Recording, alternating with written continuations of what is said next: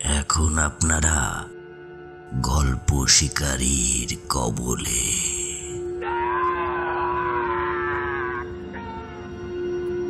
আমাদের আজকের গল্প রবার্ট অ্যালবার্ট ব্লচের কাহিনীর ছায়া অবলম্বনে সাইকো। তাই নাকি খোকা? লেখকের জন্ম শিকাগোয়ে 1917 সালে, মারা যান 1994 সালে লস অ্যাঞ্জেলেসে। সর্বকালের শ্রেষ্ঠ হরর লেখকদের মধ্যে অন্যতম এই আমেরিকান কথা সাহিত্যিকের রচনায় বারবার উঠে এসেছে ভয়াবহতা, ফ্যান্টাসি, মনস্তত্ত্ব এবং অপরাধ। সাইকোকে বলা হয় সর্বকালের শ্রেষ্ঠ একটি সাইকোলজিক্যাল থ্রিলার। এই গল্পের রচনাকাল 1959 এবং স্যার অ্যালফ্রেড হিচকক এই গল্পের চলচ্চিত্রায়ন করেন 1960 সালে। শুরু হচ্ছে সাইকো।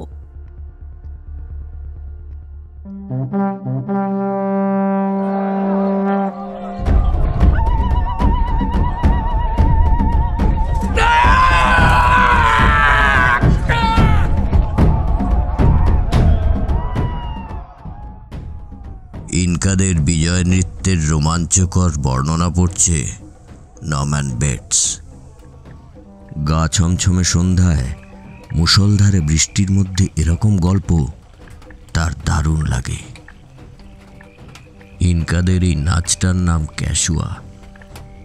এই নাচে বিজয়ী বীরেরা পরাজিত শত্রুকে ঘিরে একটা বিরাট বৃত্ত তৈরি করে, তারপর মোচড় খেতে খেতে নাচে। শত্রুর চামড়া জীবন্ত অবস্থায় ছাড়িয়ে নেওয়া হয়, পেটটাকে বানানো হয় ড্রাম, মুখ হাঁ হয়ে থাকে শত্রুর। বিচিত্র কান ফাটানো চিৎকারের সঙ্গে ভুম ভুম আওয়াজ বেরিয়ে আসতে থাকে শত্রুর মুখ দিয়ে। তাই দেখে কি উল্লাস বিজয়ীদের! পড়তে পড়তে উত্তেজিত হয়ে ওঠে নরম্যান। কল্পনার চোখে দেখতে পায় নীল আকাশের নিচে জলজলে সূর্যের আলোয় একটা জীবন্ত লোকের চামড়া ছাড়িয়ে নেওয়া হচ্ছে। প্রচণ্ড যন্ত্রণায় আকাশ ফাটিয়ে চিৎকার করছে সে, আর নগ্নদেহী যোদ্ধারা তার এই মরণ চিৎকার শুনে আরও উল্লসিত হয়ে উঠছে। পরাজিত শত্রুর পেটটাকে ব্যবহার করছে ড্রাম হিসাবে। প্রত্যেকটা আঘাতের সঙ্গে বেরিয়ে আসছে একটা আওয়াজ। ভাবতে গিয়ে নরম্যান যেন নিজেই রোমাঞ্চিত হয়ে উঠছে। নরম্যান, দেখো তো কটা বাজে। হঠাৎ পায়ের শব্দে সম্বিত ফিরে পেল নরম্যান। ও জানে এটা তার মায়ের পায়ের আওয়াজ।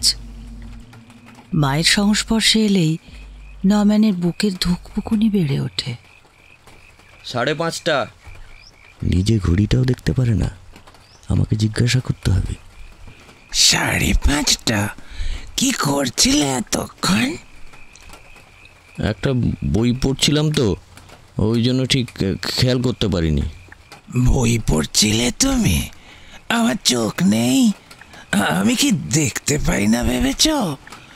সাইন বোর্ডের আলোটাও জ্বালাওনি, অফিসেও তো যাওনি। এত বৃষ্টিতে কে আর গেস্ট আসবে, তাই আলোটা। গাধা কোথাকার! এরকম বৃষ্টিতেও লোক বেরোয়। কাস্টমার আসার এটাই তো ভালো সময়। এদিকে কি কেউ আর আসবে? সবাই তো নতুন ফ্লাইওভার দিয়ে চলে যায়। এই জন্যই তো বলেছিলাম মোটেলটা বিক্রি করে দাও। নতুন রাস্তার ধারে একটা নতুন মোটেল বানানো যেত। তুমি আমার কথায় কানই দাও না। তাই না কি খোকা? আমার 40 বছর বয়স হয়ে গেল, এখনো খোকা খোকা। এই খোকাটা শুনলেই আমার মাথা গরম হয়ে যায়। আমি জানি মা ইচ্ছে করে এটা ডাকে আমাকে রাগানোর জন্য। বুড়িটা আমায় জ্বালিয়ে মারবে। আমি তোমাকে জ্বালিয়ে মারছি না, তুমি নিজের দোষেই জ্বলে মরছ। সারাদিন তো চোরের মতো ঘরের কোণে লুকিয়ে থাকো, বাইরে বেরোবার ক্ষমতাও তোমার নেই, নিজের কাজ জোটানোর হিম্মত নেই তোমার, একটা গার্লফ্রেন্ডও জোগাড় করতে পারোনি। তুমি তো আমাকে বাধা দিয়েছ, বাইরে বেরোতেও দাওনি। ঠিক বলেছ, তবে তোমার মধ্যে কোনো পৌরুষ নেই। থাকলে তুমি নিজের রাস্তা ঠিকই বেছে নিতে। যত সব বাজে কথা, কিন্তু মা বলছে হয়তো সত্যি। কিন্তু মা সবসময় আমাকে ডমিনেট করে। হয়তো মায়েরা ছেলে মেয়েদের উপর ডমিনেট করে, কিন্তু আমার মা একটু বেশি কঠোর। কিন্তু আমি কি জেদ করে বেরোতে পারতাম না? আমার কি সাহস হয়নি? না না না না না না, বাইরের জগৎটা যে অশ্লীল, খারাপ, খুব খারাপ। আমি জানি আসলে তুমি কিছুই পারবে না, তুমি এই জায়গাটা ছেড়ে বেরোতেই পারবে না, কোনো দিনও না। ভয়ে নরম্যানের সীতারা দিয়ে একটা শীতল স্রোত বয়ে যায়। সে মায়ের মুখের দিকে তাকাতে পারছে না।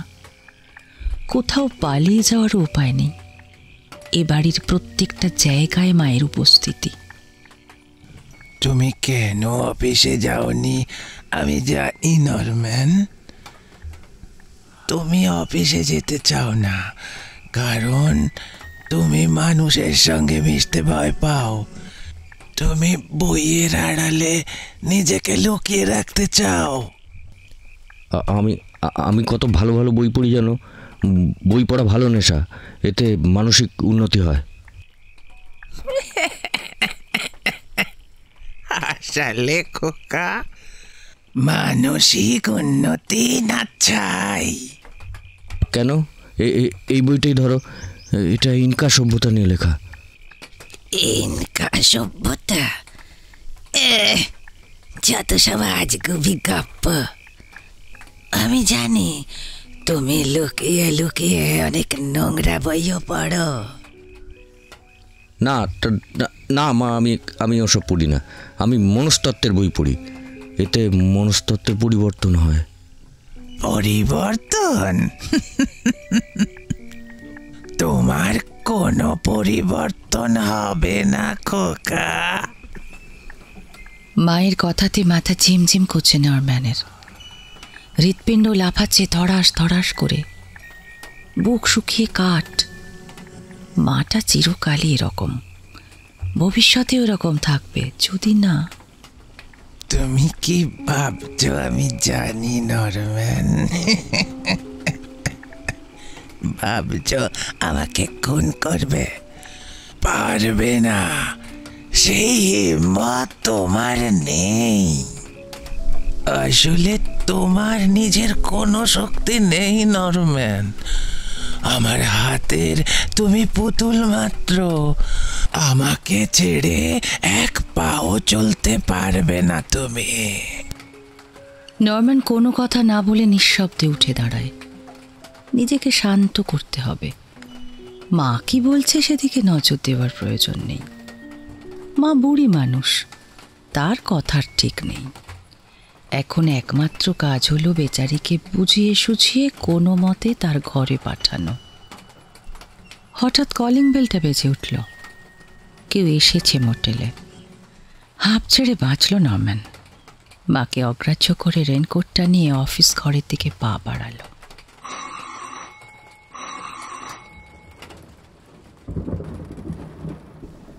বৃষ্টি থামার কোনো লক্ষণ নেই। ম্যারি গাড়ির ওয়াইপার চালিয়েছে অনেক আগেই।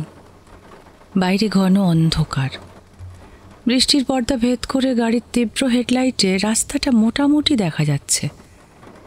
আশ্চর্য রকম ভৌতিক পরিবেশ। গা ছমছম করে উঠল মেরির। স্টিয়ারিংয়ের ওপর তার হাত দুটো প্রায় স্থির হয়ে আছে। মনটা খচখচ করছে কেন? কোনো রকম বড় ভুল কি সে করে ফেলেছে? তার অস্বস্তি যেন বেড়েই চলেছে। কিন্তু এখন তো মন খারাপের সময় নয়, এখন তার আনন্দ করার সময়। খারাপ সময়টা সে পেছনে ফেলে এসেছে চিরদিনের জন্য। সিনেমার মতো মনের মধ্যে ভেসে উঠল ছবিগুলো।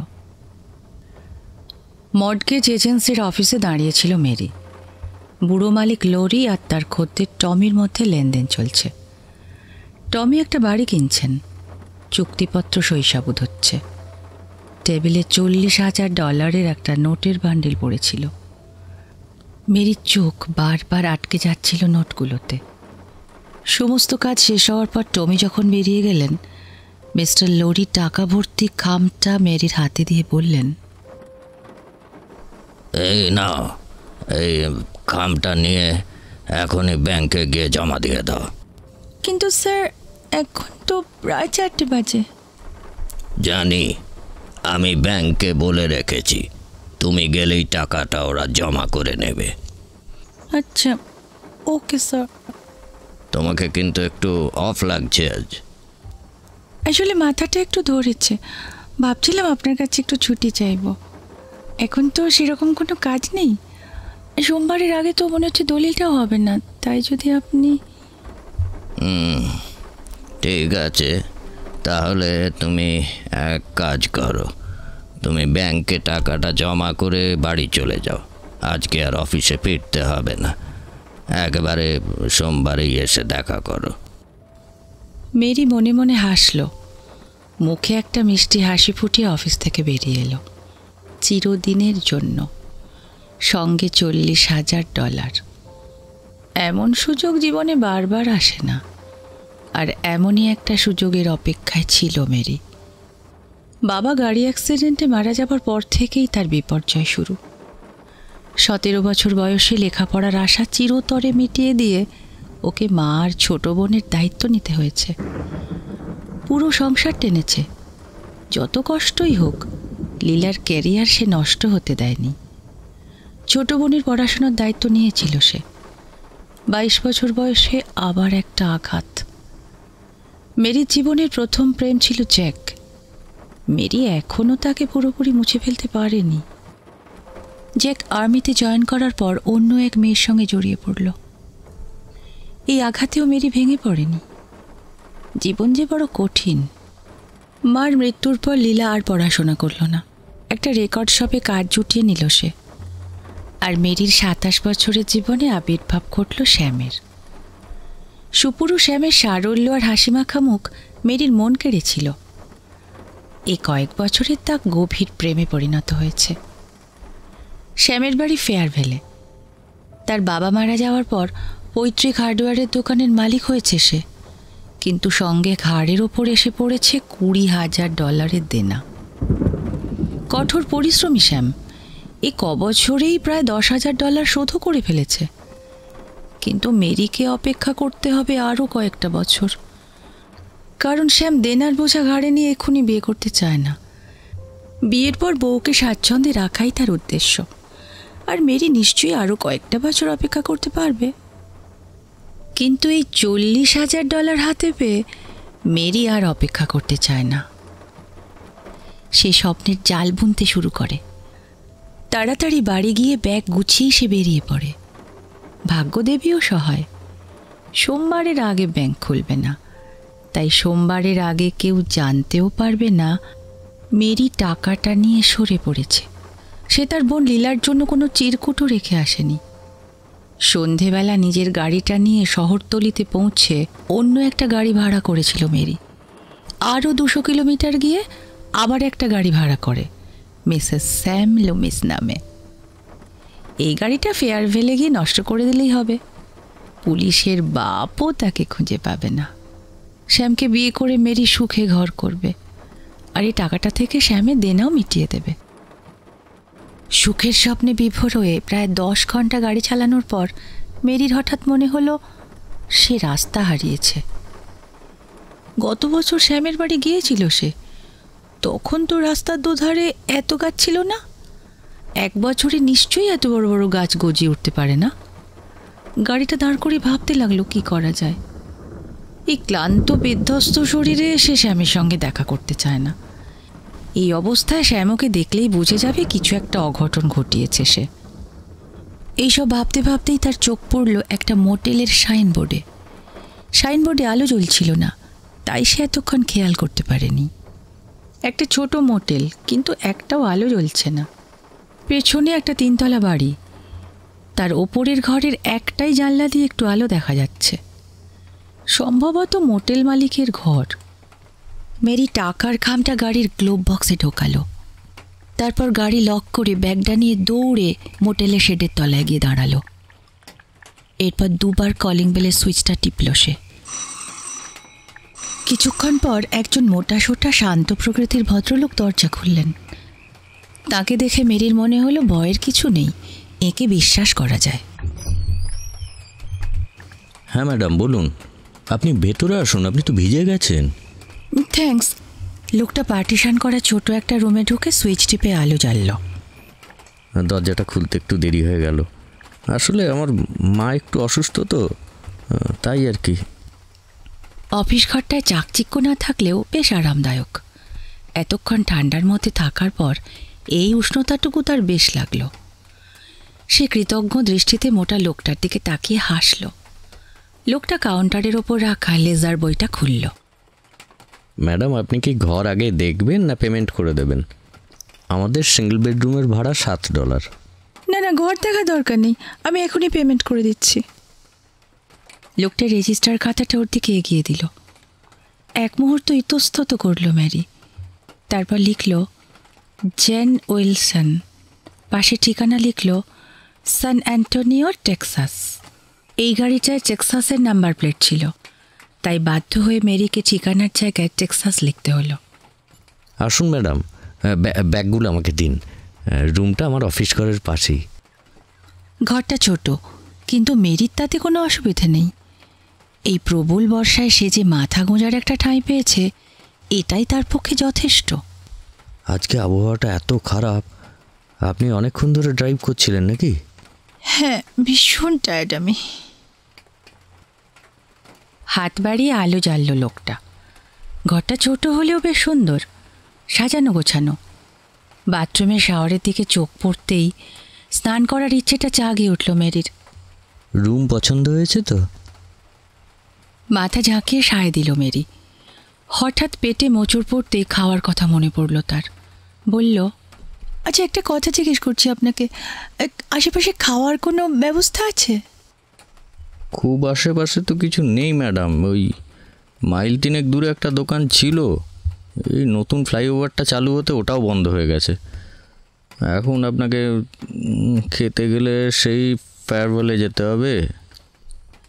আমি তো ফেয়ারভ্যালি যাচ্ছিলাম, রাস্তা হারিয়ে ফেললাম। আচ্ছা, এখান থেকে ফেয়ারভ্যাল কত দূর হবে? তা প্রায় 17-18 মাইল। তার মানে আপনি নতুন ফ্লাইওভারটা ধরেননি, ওই জন্যই এই পুরনো রাস্তাটা এসে পড়েছেন। বলছি কি ম্যাডাম, আমি এই ডিনার করতেই যাচ্ছিলাম। এতটা দূর থেকে আপনি বৃষ্টিতে ভিজে এসেছেন, আপনি আমার সঙ্গে ডিনার করে নিতে পারেন, যদি কিছু মনে না করেন। মনে করব। আপনি তোমার দারুণ উপকার করলেন, থ্যাংক ইউ। ঠিক আছে, আমি তাহলে ওপরে গিয়ে খাবারের অ্যারেঞ্জমেন্টটা করি। আপনি বরং ফ্রেশ হয়ে আসুন। আর একটা কথা, বাড়িটা একটু আলো কম তো, আপনি বরং এই টর্চটা রেখে দিন। নরম্যান চলে যাওয়ার পর মেরি দরজা বন্ধ করে ফ্রেশ হয়ে নিল। তারপর আয়নার সামনে দাঁড়িয়ে নিজেকে বলল, কিছু খেয়ে নিয়ে তারপর গরম জলে একটা স্নান। ঘর থেকে বেরিয়ে বাড়ির অন্দরমহলের দিকে চোখ পড়ায় মেরি অবাক হয়ে গেল। বাড়িটার সব কিছুই পুরনো, কিন্তু কোথাও ধুলো বা নোংরা নেই। ওয়ালপেপার থেকে গ্রামোফোন সবই আদ্যিকালের। কোনো কালেও বাড়িটার আধুনিকীকরণ হয়েছে বলে মনে হচ্ছে না। একটা মৃদু গুঞ্জনের মতো আওয়াজ মেরির কানে এলো। প্রথমে মেরি ভেবেছিল আওয়াজটা হয়তো আসছে গ্রামোফোন থেকে, কিন্তু তা না, আওয়াজটা আসছে ওপরের ঘর থেকে। এদিকে খিদেটা আবার মোচড় দিয়ে উঠেছে। মেরি সিঁড়ি ভেঙে ওপরে উঠে গিয়ে দরজায় ধাক্কা দিল। প্রথমবার ধাক্কা দিয়েও সাড়া না পেয়ে এবার টর্চটা দিয়ে একটু জোরেই আওয়াজ করলো দরজায়। হঠাৎ পায়ের আওয়াজ শুনতে পেল সে। এদিকেই আসছে। দরজা খুলে নরম্যান ইশারা করলো ওকে ভেতরে আসতে। একটু দেরি হয়ে গেল, আসলে ওই মাকে শোয়াতে গিয়ে না একটু অসুবিধা হচ্ছিল। মাঝে মাঝে উনি এমন ঝামেলা করেন না। ইস, আপনার মা অসুস্থ আর এই সময় আমি এসে পড়লাম। আরে না না না না না, ঠিক আছে ঠিক আছে, কোনো অসুবিধে নেই। উনি এখন ঘুমিয়ে পড়েছেন, আর ঘুমোলে উনি কামানের শব্দেও জাগেন না। আসল ব্যাপারটা কি জানেন, মানে শারীরিক অসুস্থতা ঠিক নয়, ওই মাথায় আর কি মাঝে মাঝে ওই আর কি। চলুন বরং খেতে বসা যাক। এই দিক দিয়ে আসুন, এটাই আমাদের রান্নাঘর। এখানে খেতে অসুবিধা হবে নিশ্চয়ই, একটু মানিয়ে নেবেন। হ্যাঁ, সব কিছু রেডি আছে, বসে পড়ুন, আমি কফি দিচ্ছি। রান্নাঘরটার চারধারে বড় বড় আলমারি দাঁড় করানো আছে। এক কোনায় একটা বড় কাঠের স্টোভ, সেটাই গরম রেখেছে ঘরটাকে। লম্বা একটা কাঠের টেবিলে সসেজ, চিজ আর বাড়িতে তৈরি করা আচার সাজানো। অন্তত শহরতলির নোংরা ভেজা ক্যাফেগুলোর চেয়ে তো ভালো। নিন ম্যাডাম। আপনিও শুরু করুন। আপনি শুরু করুন, আমার ঠিক এখনো খিদে পাইনি। আসলে মাকে নিয়ে একটু চিন্তায় আছি, ঠিক মতো বোধহয় ওনার যত্ন নিতে পারছি না। আপনারা কি শুধু দুজনেই থাকেন? হ্যাঁ, ওই মা আর ছেলে। তাহলে তো আপনার অনেক দায়িত্ব। হ্যাঁ, দায়িত্ব তো আছে, কিন্তু আমার কোনো অভিযোগ নেই জানেন। হ্যাঁ, ছোটোবেলায় আমার বাবা আমাদের ছেড়ে চলে যান, তারপর মাই আমার সব। আমি বড় হওয়ার পর মা বাড়িটাকে মর্টগেজ রাখেন আর ফার্মটা বিক্রি করে দেন, তারপর এই মোটেলটা কেনেন। আমাদের ব্যবসা ভালোই চলছিল, কিন্তু এই নতুন হাইওয়েটা হয়ে যাওয়ার পর সব কেমন যেন ওলট পালট হয়ে গেল। তারপর থেকেই মায়ের মাথার গণ্ডগোল। এখন মার সমস্ত দায়িত্ব আমাকেই বইতে হচ্ছে। মাঝে মাঝে ব্যাপারটা একটু কঠিন হয়ে পড়ে জানেন, কিন্তু কি আর করব বলুন। আপনাদের কোনো আত্মীয় স্বজন নেই? না। আপনি বিয়েও করেননি? নরম্যানের মুখ লাল হয়ে গেল। সে চোখ নামিয়ে এক দৃষ্টিতে টেবিল ক্লথটার দিকে তাকিয়ে থাকলো। সরি মিস্টার নরম্যান, আমি বোধহয় একটু পার্সোনাল কোয়েশ্চেন করে ফেলেছি। না না, ঠিক আছে। আমি এখনো বিয়ে করিনি। মা আসলে এসব ব্যাপারে পাত্তাই দেন না। আমি তো এর আগে কোনো মহিলার সঙ্গে এক টেবিলে বসিনি পর্যন্ত। সে কি? আপনি খুব অবাক হচ্ছেন না? অবাক হওয়ারই কথা। মেরি চেয়ারে হেলান দিল। ভাবল, জীবন কি আশ্চর্যের। 1 ঘন্টা আগেও সে কেমন নিঃসঙ্গ ছিল, ভয় আর আশঙ্কায় দিশেহারা হয়ে পড়েছিল। কিন্তু এখন একটা নিশ্চিন্ত আশ্রয় পাওয়ার পর সব কিছু কত পরিবর্তিত লাগছে। বেচারি নরম্যানের জন্য ওর একটু খারাপই লাগছে। এ বেচারা তো ওর চেয়েও কত নিঃসঙ্গ আর দুঃখী। তার তুলনায় মেরি তো স্বর্গে আছে। আপনি সিগারেট খান না, মদ আপনার জন্য নিষেধ, মেয়েদের সঙ্গে মিশতে পারেন না, তাহলে আপনি করেন কি? শুধুই মোটেল চালান আর আপনার মাকে দেখাশোনা করেন? তা কেন? আমি প্রচুর বই পড়ি, তাছাড়া আমার অন্যান্য শখও আছে। দেওয়ালের ওই তাকটার দিকে তাকান, দেখুন। মেরি তাকাল ওদিকে। একটা স্টাফ করা মরা কাঠবিড়ালি ওদের দিকে পিটপিট করে চেয়ে আছে। শিকার করেন? না না, আমি শিকার করি না। ওই মরা জন্তু স্টাফ করা আমার একটা শখ। আমার বন্ধু জর্জ এই কাঠবিড়ালিটা মেরেছিল, আমাকে স্টাফ করার জন্য দিয়েছিল। আমার মা আমাকে বন্দুক ধরতেই দেন না। মিস্টার নরম্যান, আর কিছু মনে করবেন না। আপনি তো একজন প্রাপ্তবয়স্ক মানুষ। এরকমভাবে সারা জীবন কাটাবেন এরকম বাচ্চাদের মতো আচরণ করে? হ্যাঁ জানি, আমি আমার লাইফটা সম্পর্কে যথেষ্ট সচেতন। শুনলেনই তো, আমি অনেক বই পড়ি, আমি অনেক মনোবিজ্ঞানের বইও পড়েছি।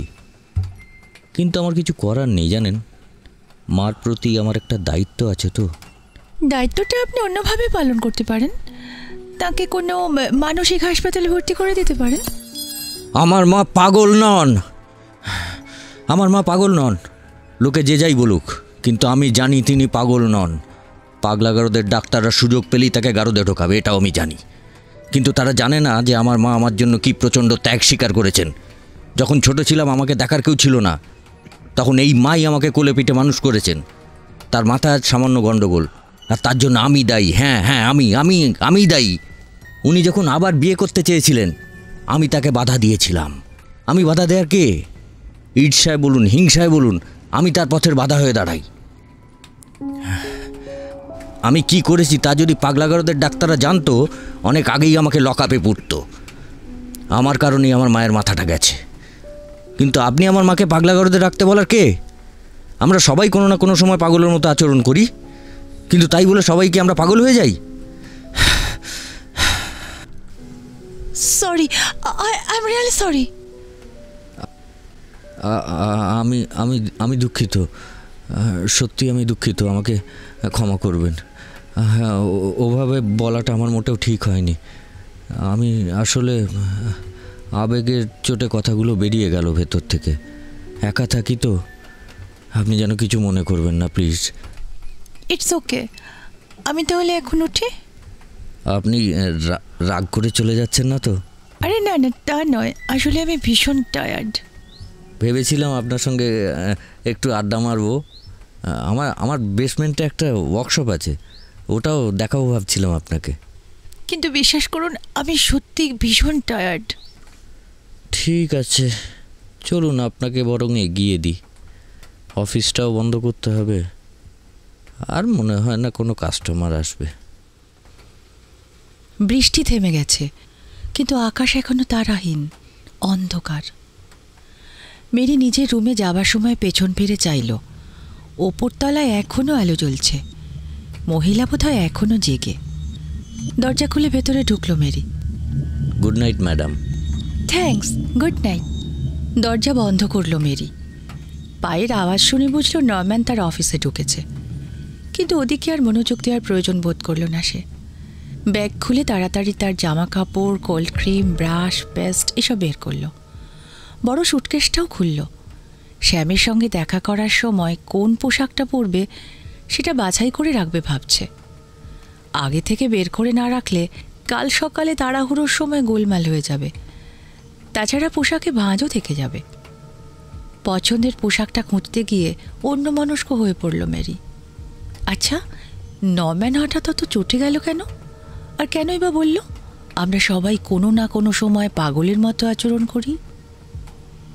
মেরি হঠাৎ উপলব্ধি করল নরম্যান আসলে ঠিকই বলেছে। আমরা সত্যিই সবাই কোনো না কোনো সময় পাগল হয়ে যাই, পাগলামি শুরু করি। যেমন গতকাল বিকেলে সেও তুই পাগলামি করেছে যখন ডেস্কের ওপর টাকাটা দেখেছিল। পাগল না হলে কি করে ভাবলো অতগুলো টাকা নিয়ে সে পালিয়ে যেতে পারবে? পুরো ব্যাপারটাই কি একটা পাগলামি নয়? সে হয়তো পুলিশের চোখে ফাঁকি দিতে পারবে, কিন্তু শ্যাম তো ওকে প্রশ্নবাণে জর্জরিত করে তুলবে। জানতে চাইবে কে সেই আত্মীয় যে তাকে এতগুলো টাকা দিয়েছে, সে কোথায় থাকে, তার কথা মেরি কেন বলেনি তাকে আগে, আর এতগুলো টাকা নিয়ে কোন সাহসে সে এলো, চাকরি বা ছেড়ে দিল কেন? আর লীলার ব্যাপারটা তো রয়েই গেল। হয়তো পুলিশকে সে কিছুই বলবে না, কিন্তু ভেতরে ভেতরে সে মেরিকে ছোট ভাববে। তাছাড়া আজ হোক কাল হোক শ্যাম অবশ্যই লীলার সঙ্গে দেখা করতে চাইবে, তাকে ইনভাইট করবে। তখন তো সব জানাজানি হয়ে যাবে। তখন কি হবে? এ তো গেল একটা দিক। তারপর সে টেক্সাসের নাম্বার প্লেট দেওয়া গাড়ি নিয়ে এসেছে। এরই বা কি উত্তর দেবে সে শ্যামকে? না, পুরো ব্যাপারটাই দেখছে একটা পাগলামি হয়ে গেল, ভাবল মেরি। এখন আর ফেরার পথ নেই। সত্যি কি নেই? ধরা যাক সে আজ রাতে চমৎকার একটা ঘুম দিল। কাল রোববার, কাল সকাল 9টায় যদি সে এখান থেকে স্টার্ট করে, তাহলে সোমবার সকালে শহরে পৌঁছে যাবে। তখনও লীলা বাড়িতে এসে ঢুকবে না, ব্যাংকও থাকবে বন্ধ। তারপর ব্যাংক খুললে টাকাটা জমা দিয়ে দিব্যি অফিসে চলে যাবে সে। নিজেকে বাঁচাতে চাইলে এছাড়া আর কোনো পথ নেই। কেউই ব্যাপারটা টের পাবে না। কিন্তু গাড়িটার কি হবে? হ্যাঁ, সেটার ব্যাখ্যাও মনে মনে ঠিক করে ফেলল মেরি। লীলাকে বলবে সে শ্যামকে সারপ্রাইজ ভিজিট দিতে যাচ্ছিল। রাস্তায় গাড়িটা খারাপ হয়ে যায়। মেকানিক বলে নতুন ইঞ্জিন ছাড়া ওটা চালানো যাবে না, তাই সে ওটাকে ফেলে এই পুরনো গাড়িটাকে নিয়ে এসেছে। উঠে দাঁড়ালো মেরি। সে মনস্থির করে ফেলেছে টাকাটা ফেরত নিয়ে যাবে। নিজেকে খুব হালকা লাগলো ওর, যেন বড় একটা পাপের বোঝা থেকে রেহাই পেয়েছে। যাক বাবা, এখন সবার আগে দরকার একটা গরম জলে স্নান। গুনগুন করে গান গাইতে গাইতে বাথরুমে ঢুকলো মেরি। জামাটা খুলে ছুঁড়ে ফেললো বিছানার ওপর। আয়নার সামনে এক মুহূর্তের জন্য দাঁড়ালো মেরি। ওর চেহারায় 27 বছরের ছাপ পড়লেও দেখলে 21-এর বেশি মনে হবে না। শ্যামের জন্য সে আরও 2 বছর দিব্যি অপেক্ষা করতে পারবে। হাসল মেরি, আয়নায় নিজেকেই চুমু খেলো। তারপর গিয়ে দাঁড়ালো শাওয়ারের নিচে। ঘরটা ভরে উঠল বাষ্পে। শব্দ এবং বাষ্পের কারণে মেরি টের পেল না বাথরুমের দরজাটা খুলে গেছে। পায়ের শব্দ সে শুনতেই পেল না। শাওয়ারের পর্দাটা ফাঁক হয়ে গেল। বাষ্পের মধ্য দিয়ে আত্মপ্রকাশ করল একটা মুখ। হঠাৎ মেরি দেখতে পেল তাকে। মুখটা পর্দার ফাঁক দিয়ে তার দিকে তাকিয়ে আছে, যেন শূন্যে ভেসে আছে একটা মুখোশ। চুলগুলো স্কার্ফ দিয়ে বাঁধা, চকচকে কাচের মতো চোখ দুটো ভয়ঙ্কর দৃষ্টিতে চেয়ে আছে। সারা মুখে পাউডারের প্রলেপ, 2 গালে টকটকে লাল রুজ। কদাকার এই মুখটা নিঃসন্দেহে কোনো পাগলি বুড়ির।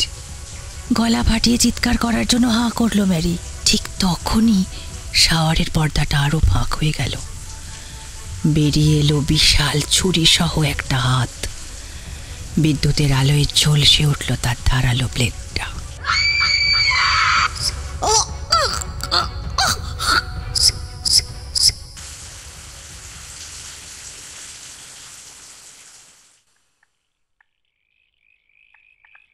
নরম্যান মেরির কাছ থেকে বিদায় নিয়ে নিজের অফিস ঘরে এসে ঢুকল।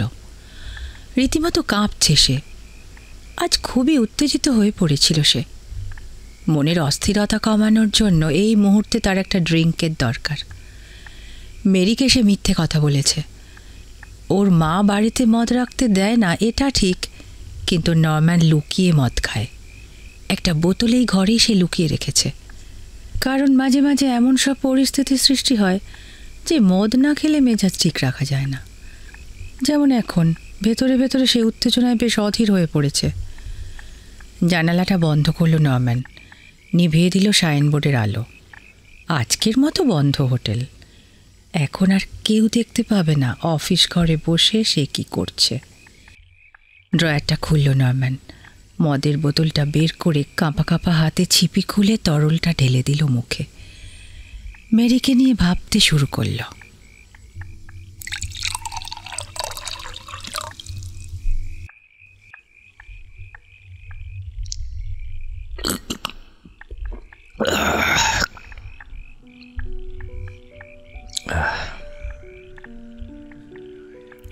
মেয়েটাকে নিয়ে আসা না, ঠিক হয়নি।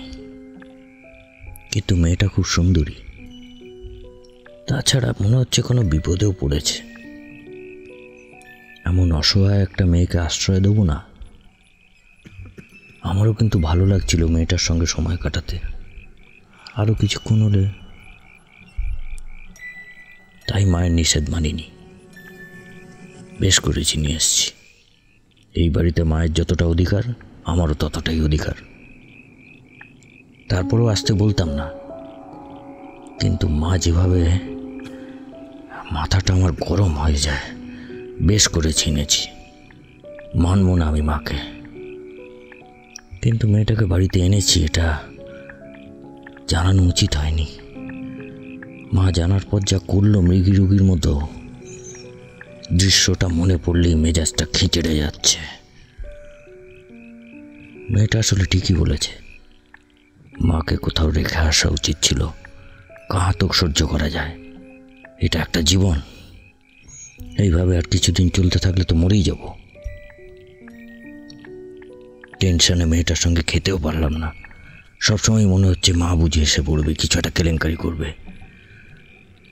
যদিও মায়ের ঘরে তালা মেরেছি, কিন্তু যদি দরজায় লাথি মেরে চিৎকার করে মহিলা কোনো সিন ক্রিয়েট করতো না। যাই হোক, মা সেরকম কিছু করেনি, বড্ড চুপচাপ ছিল, হয়তো কান পেতে কথা শুনছিল।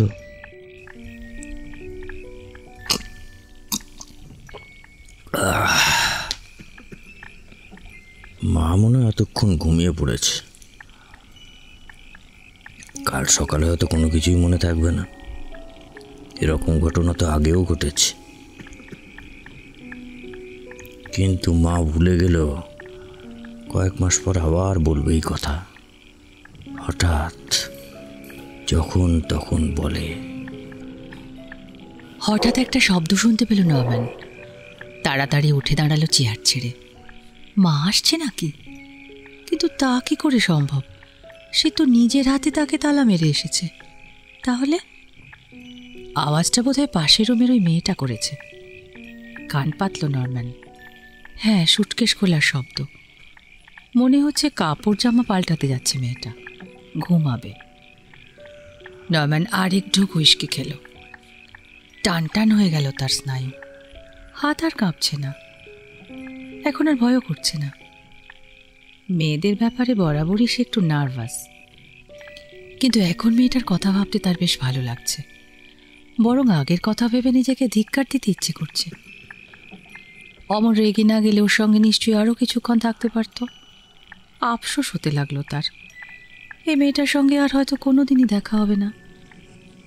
এরকম একটা সুন্দরী মেয়ের যদি প্রেমে পড়া যেত। কিন্তু মা তো বলে মেয়ে মানেই খচ্চর।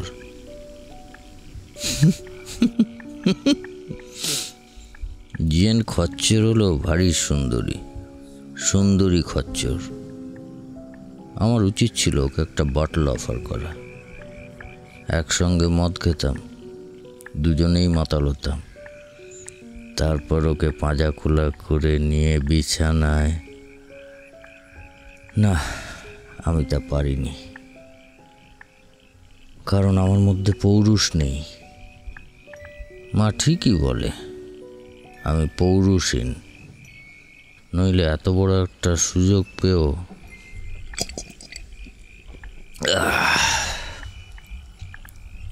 আরও মদ খাবো, আজকে আমি মাতাল হব, কি এসে যায়। কিন্তু আমি মাতাল বলে কি মেয়েটার ঘরে যেতে পারবো না? নিশ্চয়ই পারবো, এখনই যাব আমি। ধীরে ধীরে উঠে দাঁড়ালো নরম্যান। মাথাটা ঝুঁকে আছে সামনের দিকে, কান পাতল দেয়ালে। জুতো খোলার শব্দ শুনল যেন। মেয়েটা এখন বাথরুমের দিকে যাচ্ছে মনে হয়। নরম্যানের হাত দুটো কাঁপতে শুরু করলো উত্তেজনায়। ডান হাতটা বাড়ালো সামনের দিকে। দেয়ালে লটকানো হোটেলের লাইসেন্সটা আলতো করে একদিকে সরাতেই ছোট্ট একটা ফুটো দৃশ্যমান হয়ে উঠল।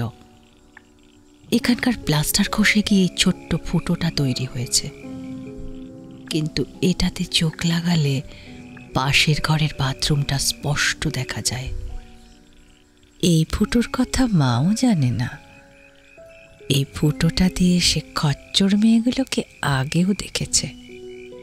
তারা তাকে নিয়ে যতই হাসাহাসি করুক, নরম্যান তাদের সম্পর্কে যা জানে তারা কল্পনাও করতে পারবে না।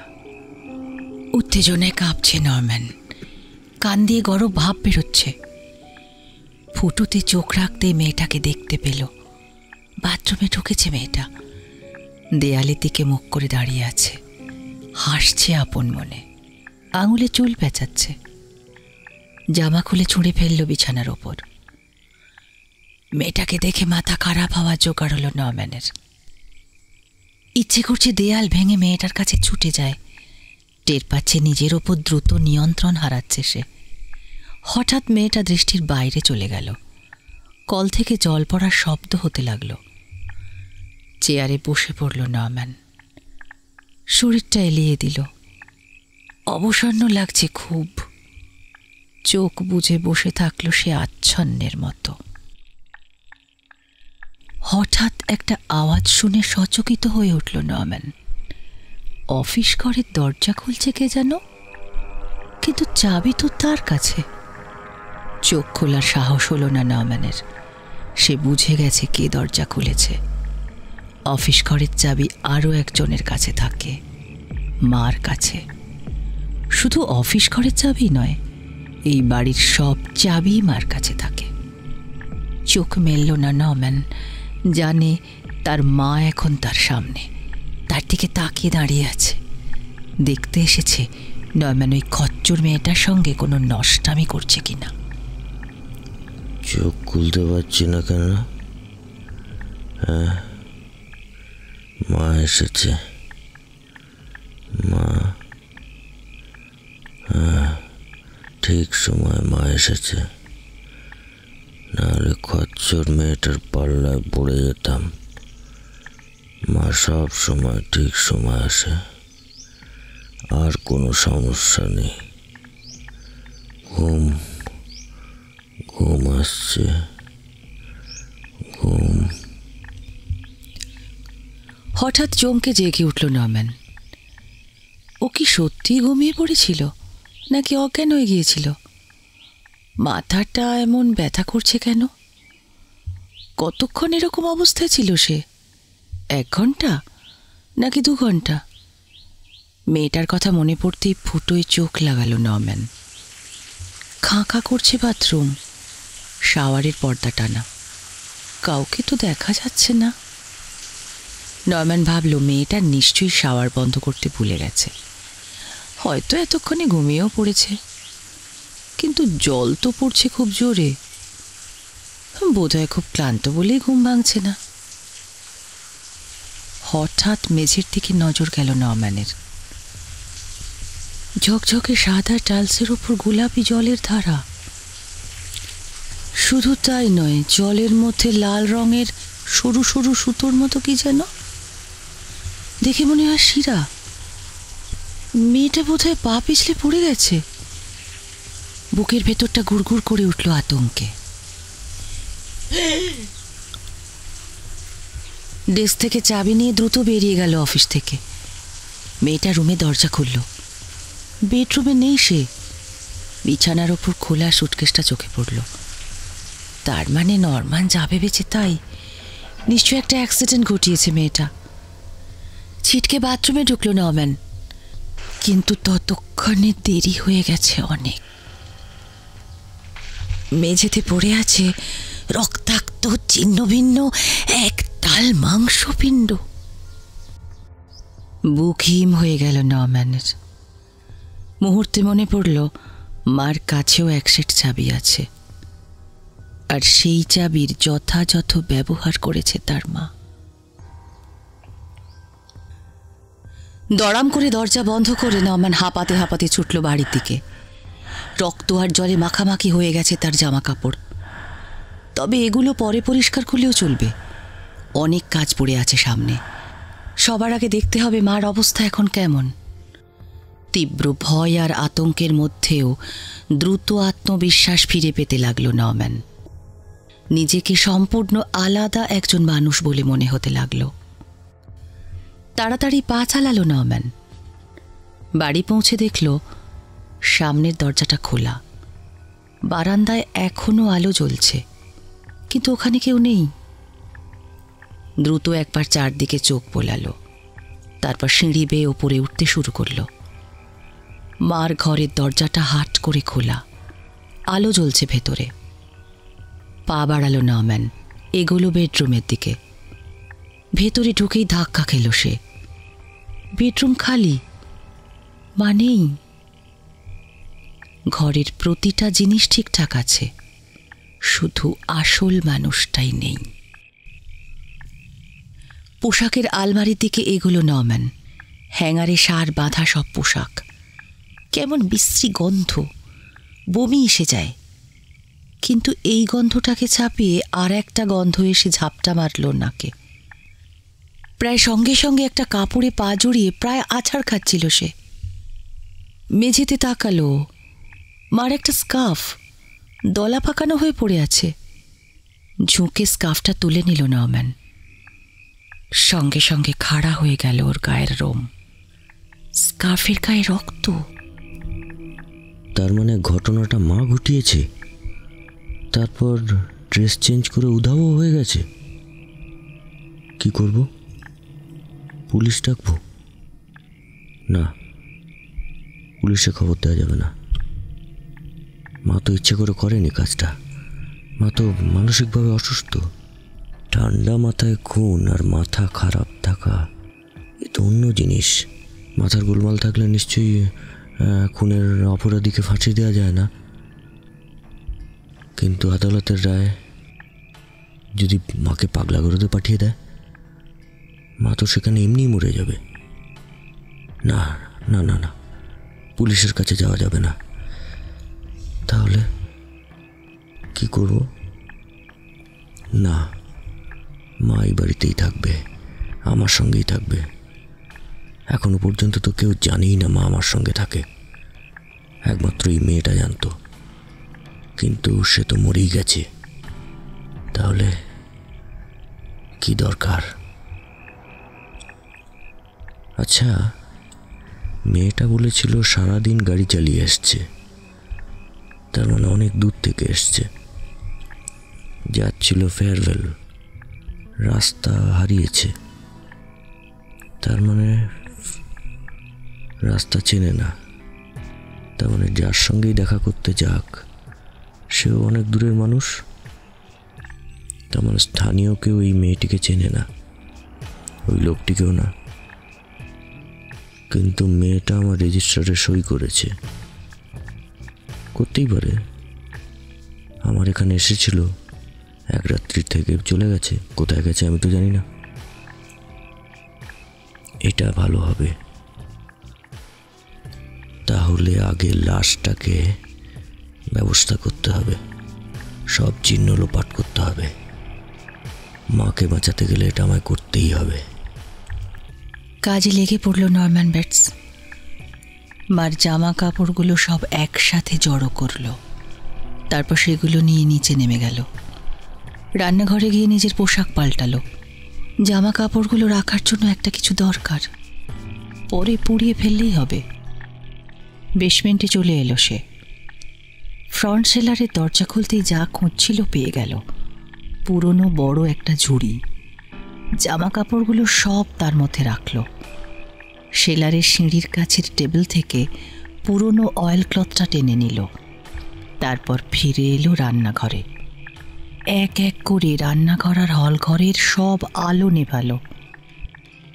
ঝুড়ি আর অয়েল ক্লথ নিয়ে অন্ধকার বাড়ি থেকে বেরিয়ে মোটেলের দিকে পা চালালো নরম্যান। এত রাতে মাকে কোথায় খুঁজব? রাস্তার দিকে যায়নি তো? যদি কোনো গাড়ি থামিয়ে তাতে উঠে পড়ে, যদি সেই গাড়ির লোকেদের সব কথা বলে দেয়, তাহলে তো আরেক কেলেঙ্কারি হবে। না, মনে হয় বাড়ির পেছন দিকে জঙ্গলে গেছে, ওদিকে একটা জলাও আছে, ওদিকটাই খুঁজবো। হ্যাঁ, বুঝে উঠতে পারছি না কি করব।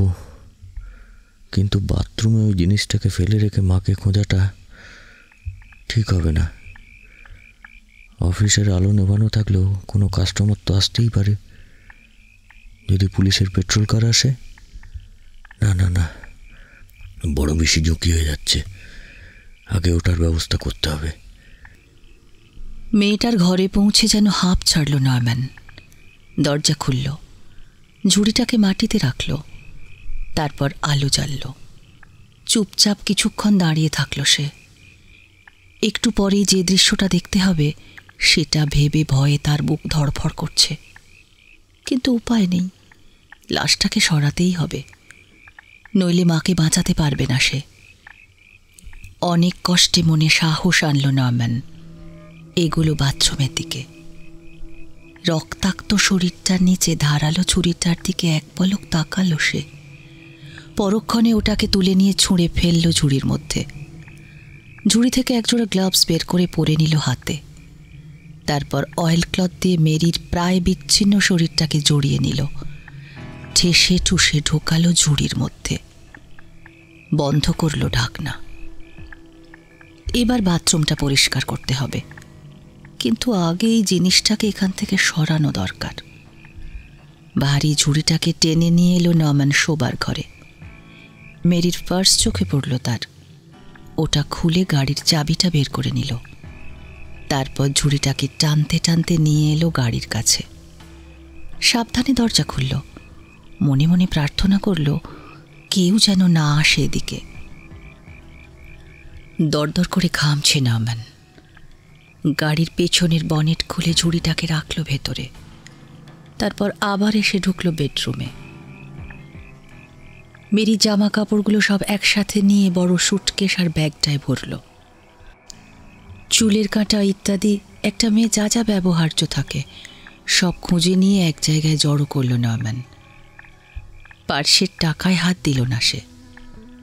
চোখের সামনে থেকে এগুলোকে এখন চিরতরে দূর করতে পারলেই সে বাঁচে। সামনের সিটে ব্যাগ দুটো রাখল নরম্যান। মেরির রুমের দরজা বন্ধ করে গাড়িতে ওঠার আগে একবার সতর্ক দৃষ্টিতে এদিক ওদিক চাইল। না, রাস্তা ক্লিয়ার। গাড়িতে উঠে বসল নরম্যান। চালু করলো ইঞ্জিন। হেডলাইট জ্বালল। আলো জ্বালানো খুবই বিপজ্জনক সে জানে, কিন্তু কিছু করার নেই। মাঠের মধ্যে দিয়ে আলো না জ্বালিয়ে গাড়ি চালানো অসম্ভব।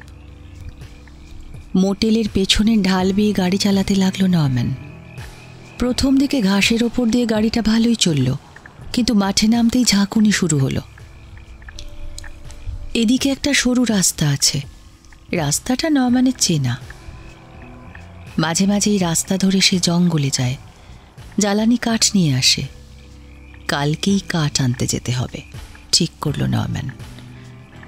তাহলে চাকার দাগ মুছে যাবে। আর কাদার মধ্যে যদি বা পায়ের দাগ থেকেও যায় তাহলে কাঠ আনার কৈফিয়তটা কাজে লেগে যাবে। জলায় পৌঁছতে অনেক সময় লাগলো নরম্যানের। গাড়ির হেডলাইট এবং টেইল লাইট নিভিয়ে দিল। ইঞ্জিন চালু রেখে লাফিয়ে নামল ওটা থেকে। চালকবিহীন গাড়ির নিয়ন্ত্রণ হারিয়ে কর্দমাক্ত ঢাল বেয়ে ঠক্কর খেতে খেতে নামতে লাগলো জলার দিকে। জলাটা কত গভীর জানা ছিল না নরম্যানের। কয়েক মিনিট ওকে অসহ্য যন্ত্রণার মধ্যে রেখে অবশেষে পুরো যান্ত্রিক কাঠামোটা অদৃশ্য হয়ে গেল থকথকে পাঁকের মধ্যে। বিরাট স্বস্তির নিঃশ্বাস ফেলল নরম্যান। গাড়িটার লাশ আর জামাকাপড় সহ এখন নিশ্চিহ্ন হয়ে গেছে চোখের সামনে থেকে। আপাতত আর কোনো দুশ্চিন্তা নেই, কিন্তু এখনো কিছু কাজ বাকি রয়ে গেছে। নরম্যান ফিরে এলো অফিস ঘরে। বাথরুমের প্রতিটি ইঞ্চি সাবান আর ব্রাশ দিয়ে ধুয়ে মুছে সাফ করল সে। তারপর আবার চেক করল বেডরুম। এই সময় মেয়েটার একটা কানের দুল তার নজরে পড়ল। বিছানার নিচে পড়ে আছে সেটা। মেয়েটা যে কানে দুল পড়েছিল তা লক্ষ্যই করেনি নরম্যান। সম্ভবত খোঁপা খোলার সময় দুলটা খুলে গেছে, কিন্তু জোড়াটা গেল কোথায়? অনেক খুঁজল নরম্যান, পেল না। হয়তো অন্য দুলটা মেয়েটার ব্যাগে বা কানেই রয়ে গেছে। খোঁজাখুঁজি বাদ দিল। এই দুলটাকেও কাল জলায় ফেলে আসবে ঠিক করল। রান্নাঘরে ঢুকল নরম্যান। সিঙ্ক পরিষ্কার করতে করতে ঘুমে দু চোখ বুজে এলো তার। গ্র্যান্ডফাদার ক্লক ঢং ঢং করে জানিয়ে দিল রাত 2টো বাজে। প্রচণ্ড ক্লান্তি নিয়ে নরম্যান কাদামাখা জুতো, জামা, প্যান্ট, গ্লাভস সব সাবান দিয়ে ধুল। স্নান করল। জল বরফের মতো ঠান্ডা, কিন্তু কোনো অনুভূতি জাগলো না ওর মধ্যে। শরীর যেন অসাড় হয়ে গেছে। ক্লান্ত শরীরটাকে টানতে টানতে নিয়ে এলো শোবার ঘরে। রাতের পোশাক পরতে গিয়ে তার মনে পড়ল, মা তো এখনো বাড়ি ফেরেনি।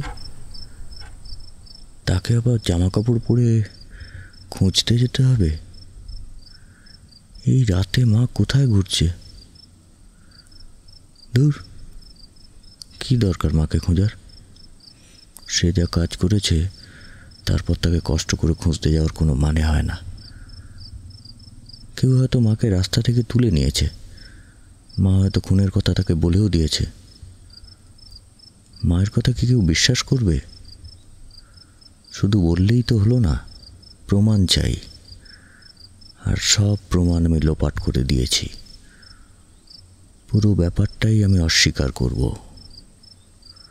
অবশ্য তার দরকার হবে না, কারণ মাকে দেখে আর তার গল্প শুনে যে কেউ বুঝতে পারবে মহিলা বদ্ধ উন্মাদ। তাহলে তারা তাকে লকআপে পুরে দেবে, যেখান থেকে মা জীবনেও বেরিয়ে আসতে পারবে না। বড় কষ্ট পাবে বেচারি। কিন্তু মা তো পাগল হয়ে গেছে। পাগলদের কি কষ্ট হয়? পাগল না হলে একটা নিরীহ মেয়েকে অকারণে এমনভাবে খুন করা যায়? মার কপালে যা আছে ধরা পড়লে তাই হবে। অন্যের নিরাপত্তা আর আমার নিজের নিরাপত্তার জন্য মাকে লকআপে পুরে রাখাই উচিত। কিন্তু মা কোথায় যেতে পারে? বড় রাস্তায় তো নাও যেতে পারে। খুব সম্ভব বাড়ির আশপাশেই কোথাও রয়েছে। হয়তো আমাকে ফলো করে জলার ধারেই গেছিল। মা তো সবসময় সব জায়গায় আমার পেছনে ছায়ার মতো লেগে থাকে। অন্ধকারে পা পিছলে জলে পড়ে গেল না তো? যদি পড়ে যায়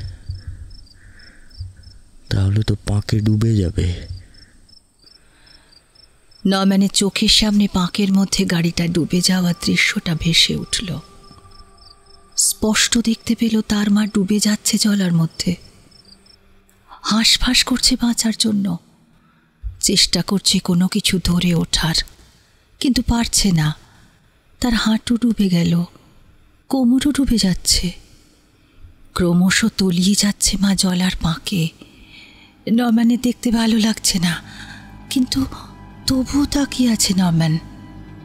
উন্মাদিনী বুড়ির এই সলিল সমাধি যেন তাড়িয়ে তাড়িয়ে উপভোগ করছে সে। মনে হচ্ছে উপযুক্ত সাজাই পেয়েছে তার মা। নরম্যান মনে মনে স্বস্তির নিঃশ্বাস ফেলল, কারণ এতদিনে রেহাই পাওয়া গেছে ডাইনিটার হাত থেকে, মুক্তি পাওয়া গেছে ওই মেয়েটার হাত থেকেও। খুনি এবং তার শিকার দুজনেই ডুবে গেছে একই নোংরা জলার নিচে। ওরা দুজনেই নোংরা। আসলে মেয়ে মানুষ মাত্রেই নোংরা। হঠাৎ নরম্যান নিজেকে আবিষ্কার করলো জলার মধ্যে। শ্বাস নেওয়ার জন্য হাঁকপাক করছে সে। মাকে দেখল জলার পাড়ে দাঁড়িয়ে আছে। দ্রুত ডুবে যাচ্ছে নরম্যান। নোংরা পাঁক এসে ঠেকেছে গলায়। মা ছাড়া এই মুহূর্তে আর কেউ নেই ওকে বাঁচাবার। ও মরতে চায় না ওই খচ্চর মেয়েটার মতো অন্ধকার জলায় অন্তহীন নরকের মধ্যে ডুবে যেতে। হঠাৎ নরম্যানের চিন্তার মোড় ঘুরে গেল। মনে পড়ল মেয়েটা খুন হয়েছে কারণ সে ছিল পাপী, অপরাধী।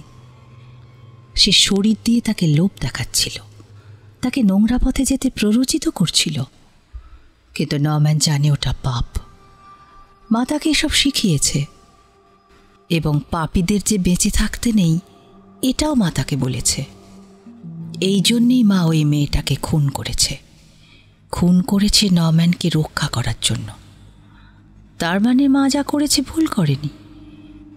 মাকে সে এতক্ষণ অযথাই দোষারোপ করেছে। মাকে ছাড়া সে যেমন অচল, মাও তাকে ছাড়া এক পাও চলতে পারবে না। আবার এটা উপলব্ধি করল নরম্যান।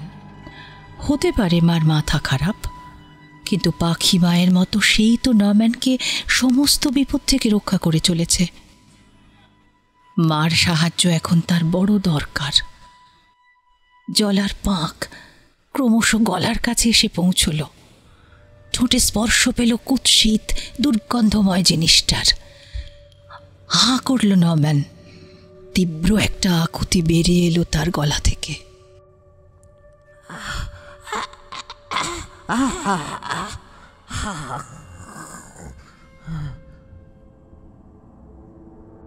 ঘুম ভেঙে গেল নরম্যান বেটসের।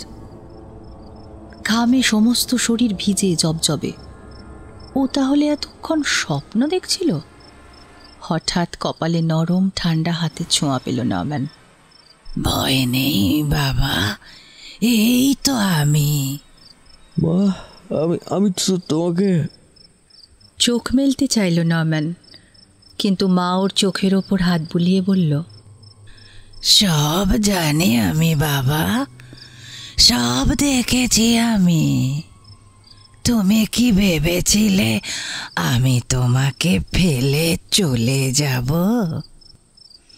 তুমি যা করেছো ঠিকই করেছো নরম্যান। এখন আর কোনো চিন্তা নেই তোমার। মায়ের আশ্বাসবাণী শুনে নিশ্চিন্ত হল নরম্যান। গভীর ঘুমের অন্ধকারে সে তলিয়ে গেল। 1 সপ্তাহ পর ফেয়ারভেলে শ্যাম তার হার্ডওয়্যারের দোকানের শেষ খদ্দেরকে বিদায় জানালো। তারপর গুনগুন করে গান করতে করতে দোকান বন্ধ করল। আজকাল বিক্রি বাটা একটু বেড়েছে। মনে হয় আর 2 বছর এই সব দেনা শ্যাম মেটাতে পারবে। তারপর মেরিকে বিয়ে করে সুখের সংসার। মেরির কথা মনে পড়লে শ্যামের মনটা উদাস হয়ে যায়। বেচারিকে 1 সপ্তাহ আগে চিঠি দিয়েও এখনও কোনো উত্তর পায়নি। শ্যাম অনেকবার ভেবেছে সহকারীর হাতে দোকানটা ছেড়ে দিয়ে হঠাৎ একদিন মেরির বাড়ি গিয়ে তাকে সারপ্রাইজ দেবে, কিন্তু বাস্তবে তার হয়ে ওঠেনি। যাকগে, আর তো কটা দিন, তারপর তো মেরির সঙ্গে সে সারা জীবন সুখেই কাটাবে। এইসব ভাবতে ভাবতে শ্যাম দোকানের হিসেবের খাতায় যখন মনোনিবেশ করল, তখনই দরজার কড়াটা নড়ে উঠল। রাতের বেলা তো কেউ কোনো দিন দরজায় কড়া নাড়ে না। শ্যাম একটু অবাক হয়েই দরজাটা খুলল। দরজা খুলেই শ্যাম অবাক, এ তো মেরি। খুশিতে পাগল হয়ে তাকে জড়িয়ে ধরে শ্যাম বিস্ময়ের সঙ্গে বলল, মেরি তুমি? আমি তো ভাবতেই পারিনি। ছাড়ুন, আমি মেরি না, আমি লীলা। শ্যাম পিছিয়ে এসে ভালো করে খেয়াল করে দেখল। তারপর লীলাকে চিনতে পেরে অবাক ও লজ্জিত হয়ে বলল, হে বাবা, আসলে তোমার মুখে আলো পড়েনি তো, তাই। ও ঠিক আছে, আগে বলুন তো মেরি কোথায়? আপনাদের প্ল্যানটা কি? মেরি? মেরি কোথায় আমি কি করে জানবো? আপনি জানবেন না তো কে জানবে? মেরি নিশ্চয়ই আপনার কাছে এসেছে। হ্যাঁ, সে তো 2 মাস আগে এসেছিল। আমি তো তাকে 1 সপ্তাহ আগে চিঠি লিখলাম, আর তার কোনো উত্তরও নেই, কোনো যোগাযোগও নেই। মানে? লীলা, কি হয়েছে বলো তো? আমি একটা কাজে শহরের বাইরে গিয়েছিলাম। গত শুক্রবার রাতে যখন বাড়ি ফিরলাম তখন মেরি বাড়িতে ছিল না। তারপর থেকে মেরির কোনো খবরই নেই। মেরির অফিসে ফোন করলাম, ওরা বলল শুক্রবার অফিস থেকে সেই যে মেরি বেরিয়েছে, তারপর থেকে মেরির কোনো খবর ওরা জানে না। আশ্চর্য, 1 সপ্তাহ হলো মেরি নিখোঁজ, আর আমাকে একটা ফোন তুমি করলে না, আর আজকে এখানে এসেছো খবর নিতে যে দিদি এখানে আছে কিনা। আমি তো ভেবেছি মেরি আপনার কাছে এসেছে। হয়তো আপনাদের দুজনের কোনো প্ল্যান ছিল। প্ল্যান? কি প্ল্যান? সেটাই তো জানতে চাই মিস্টার শ্যাম লুইস। সামনের দরজাটা খোলা ছিল, ঢুকে পড়লাম, দেখলাম মিস লীলা আগেই প্রশ্নটা করেছেন। আরে আপনি কি? অসুবিধে নেই, জবাবটা আপনি আমাদের দুজনকেই দিতে পারেন। কিসের জবাব? একজন রোগাটে গড়নের মাঝবয়সী ভদ্রলোক ভেতরে ঢুকলেন। তারপর ওয়ালেটটা খুলে একটা আইডেন্টিটি কার্ড বের করে শ্যামের দিকে এগিয়ে দিয়ে বললেন, আমার নাম অলিভার স্মিথ, আমি একজন গোয়েন্দা। আমি বর্তমানে একটা কোম্পানির জন্য কাজ করছি যেখানে আপনার গার্লফ্রেন্ড কাজ করতেন। আমি জানতে এসেছি যে আপনারা এই $40,000 নিয়ে কি করছেন। প্ল্যান কি আপনাদের? $40,000? মানে? আপনি মিস লীলাকে বলেছেন যে মিস মেরি আপনার সঙ্গে দেখা করতে আসেননি, কিন্তু তিনি হয়তো আপনার সঙ্গে রাত্রিবেলা দেখা করতে এসে থাকতে পারেন, আর আপনি এখন হয়তো ব্যাপারটা গোপন করছেন। হ্যাঁ, তাই যদি হতো। আমি সত্যি বলছি, মেরি এখানে আসেনি। রিয়েলি? তার যদি এখানে আসারই কথা থাকবে, তাহলে আমি তাকে চিঠি কেন লিখতে যাব? প্ল্যান যদি আগে থেকে করে রাখেন, তাহলে তো এরকম একটা চিঠি আপনি পাঠিয়েই রাখবেন। এটা তো ভালোই হবে। এতে প্রমাণিত হবে আপনি কিছুই জানেন না, আপনি নির্দোষ, তাই না? আমি অতটা বুদ্ধিমান নই স্যার, কিন্তু আমার একটা প্রশ্ন আছে। মেরি যে ওই দিন অতগুলো টাকা পাবে সেটা কি আগে থেকে জানা ছিল? জানা থাকলে নয় একটা প্ল্যান করতেও পারতাম। আপনি যথেষ্ট বুদ্ধিমান মিস্টার স্যাম। ধরুন মিস মেরি টাকাটা মেরে দেওয়ার পর আপনাকে ফোনে খবর দিয়েছিলেন। আপনি স্যার ফোন কোম্পানিতে খবর নিয়ে দেখতে পারেন। আমার কাছে গত 1 মাসে কোনো লং ডিস্টেন্স ফোন আসেনি। তাহলে তো ব্যাপারটা আরও সহজ হয়ে গেল। উনি সোজা গাড়ি চালিয়ে আপনার কাছে চলে এলেন, দেখা করে কথাও হয়ে গেল, তারপরে উনি গা ঢাকা দিলেন। যখন সব কিছু ঠান্ডা হয়ে যাবে তখন আবার আপনারা দেখা করবেন। শুনুন মিস্টার ডিটেকটিভ, আমার বোন মেরি চোর নয়, তার সম্পর্কে আপনার এরকম কথা বলার কোনো অধিকার নেই। মিস ডিলা, আমি বুঝতে পারছি আপনার রাগের কারণ, কিন্তু এটা ভেবে দেখুন আপনার বোনকেও কিন্তু সন্দেহের ঊর্ধ্বে রাখা যায় না। তিনি $40,000 নিয়ে বেপাত্তা হয়েছেন এবং তিনি গাড়ি নিয়ে বেরিয়ে গেছেন। আমরা কেউই কিন্তু তার খবর জানি না। না, সন্দেহ করা যায় না। যখন মেরিকে পাওয়া যাচ্ছিল না আমি পুলিশে খবর দিতে চেয়েছিলাম। আপনি আর মেরির বস আমাকে পুলিশে খবর দিতে দেননি। এটা তো হতে পারে যে ওই টাকার লোভে মেরিকে কেউ কিডন্যাপ করেছে। মিস লীলা, একটু যুক্তিতে কথা বলুন।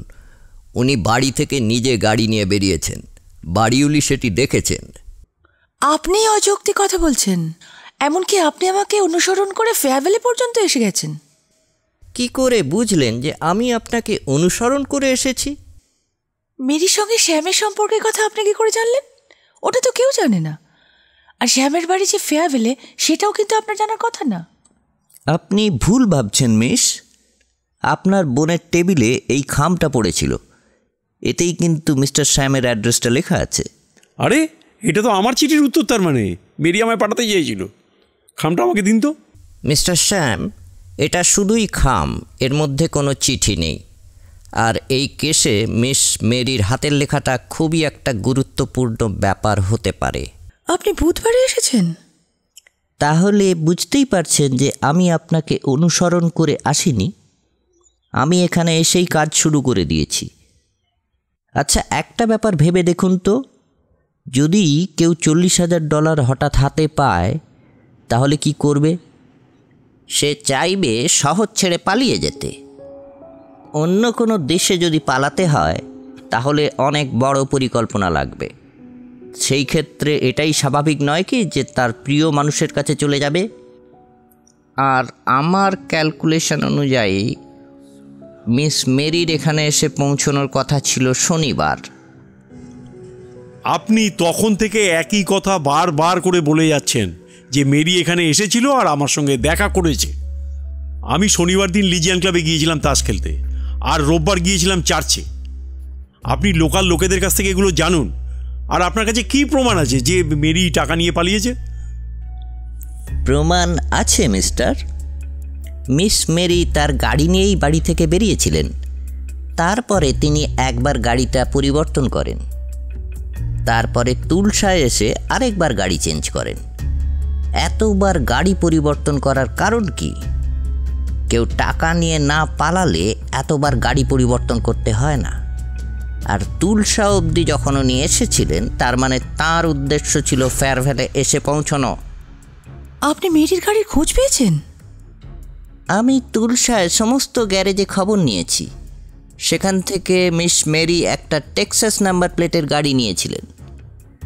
কিন্তু কথা হচ্ছে, তুলসা থেকে উনি যদি ফেয়ারওয়েল আসতে চান ফ্লাইওভার দিয়ে, তাহলে এসে পৌঁছলেন না কেন? তাহলে তাহলে কি মেরির কোনো অ্যাক্সিডেন্ট হয়েছে? মানে আমার তো মনে হচ্ছে পুলিশে খবর দেওয়া উচিত। পুলিশে ছুলেই কিন্তু 18 ঘা, সেটা মনে রাখবেন। আর এখানে একটা কোম্পানির গুডউইলের ব্যাপারও আছে, সেই জন্য আমাকে গোপনে কাজ করতে হচ্ছে।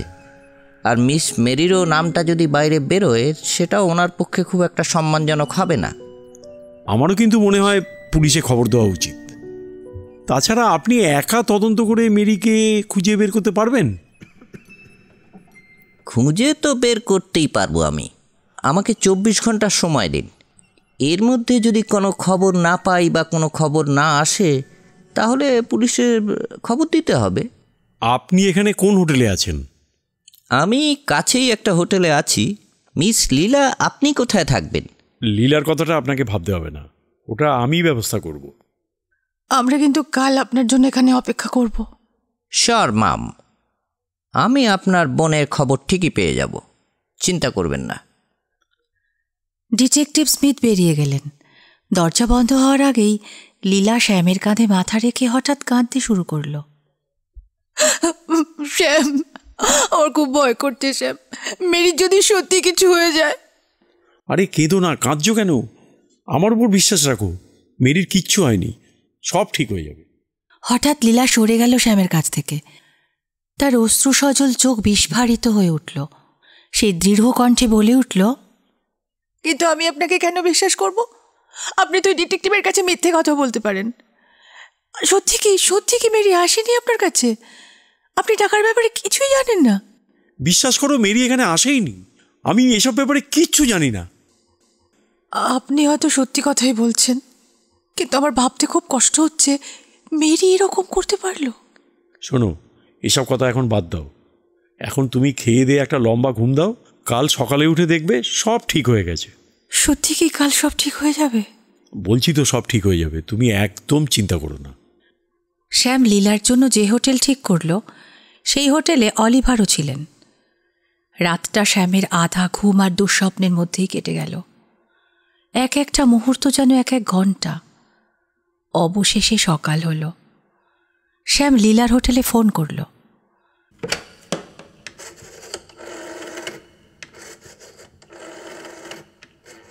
অলিভারের সঙ্গে আর কোনো কথা হলো নাকি? না, উনি অনেক ভোরেই বেরিয়ে গেছেন, তবে আমার জন্য একটা মেসেজ রেখে গেছেন। কি মেসেজ? লিখেছেন ফোন করে উনি খবর দেবেন আজ। লীলা, একা থাকতে একদম ভালো লাগছে না, বরং তুমি আমার এখানে চলে এসো না। ঠিক আছে, আমি তাহলে ব্রেকফাস্ট করে বেরিয়ে যাচ্ছি। তাহলে তুমি বেরোবার সময় না হোটেলে আমার ফোন নাম্বারটা দিয়ে এসো। ওকে। মেরির ব্যাপারে কোনো অশুভ চিন্তা শ্যাম করতে চায় না। মেরি নিশ্চয়ই শ্যামের কাছেই আসছিল, কিন্তু টাকাটা? মেরি টাকা নিয়ে আসছিল, তাহলে মেরি চোর? কিন্তু শ্যাম মেরিকে কিছুতেই চোর ভাবতে পারে না। ডিটেকটিভ অলিভারের কথাতেও তো যুক্তি আছে। মেরিকে কেউ কিডন্যাপ করেনি।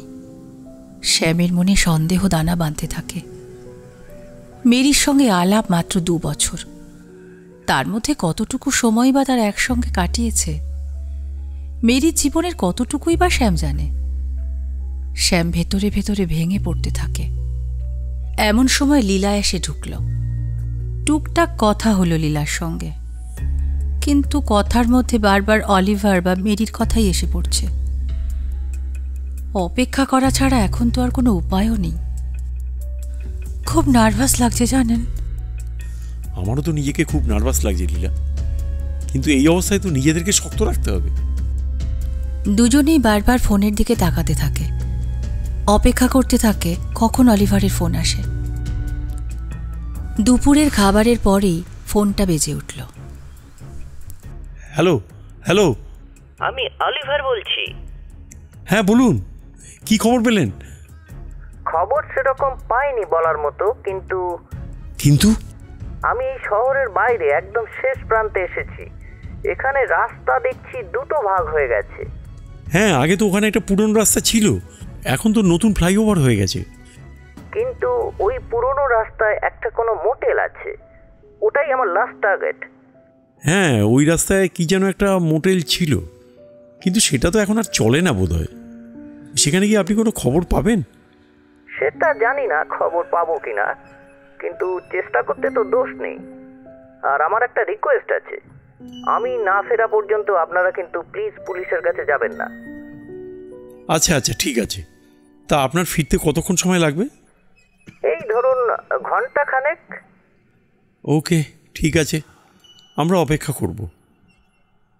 লীলাকে পুরো ব্যাপারটা জানানোর পর লীলাও 1 ঘন্টা অপেক্ষা করতে রাজি হলো। শ্যামের দোকানে কিছু খদ্দের এসেছিল, তাদের নিয়ে শ্যাম ব্যস্ত হয়ে পড়ল। বেশ কিছুক্ষণ পর লীলার ডাক শুনে শ্যামের সম্বিত ফিরল। লীলা ইশারায় ঘড়ি দেখিয়ে বলল 1 ঘন্টা হয়ে গেছে। লীলা পুলিশ স্টেশনে যাবার জন্য পিড়াপিড়ি করতে লাগল।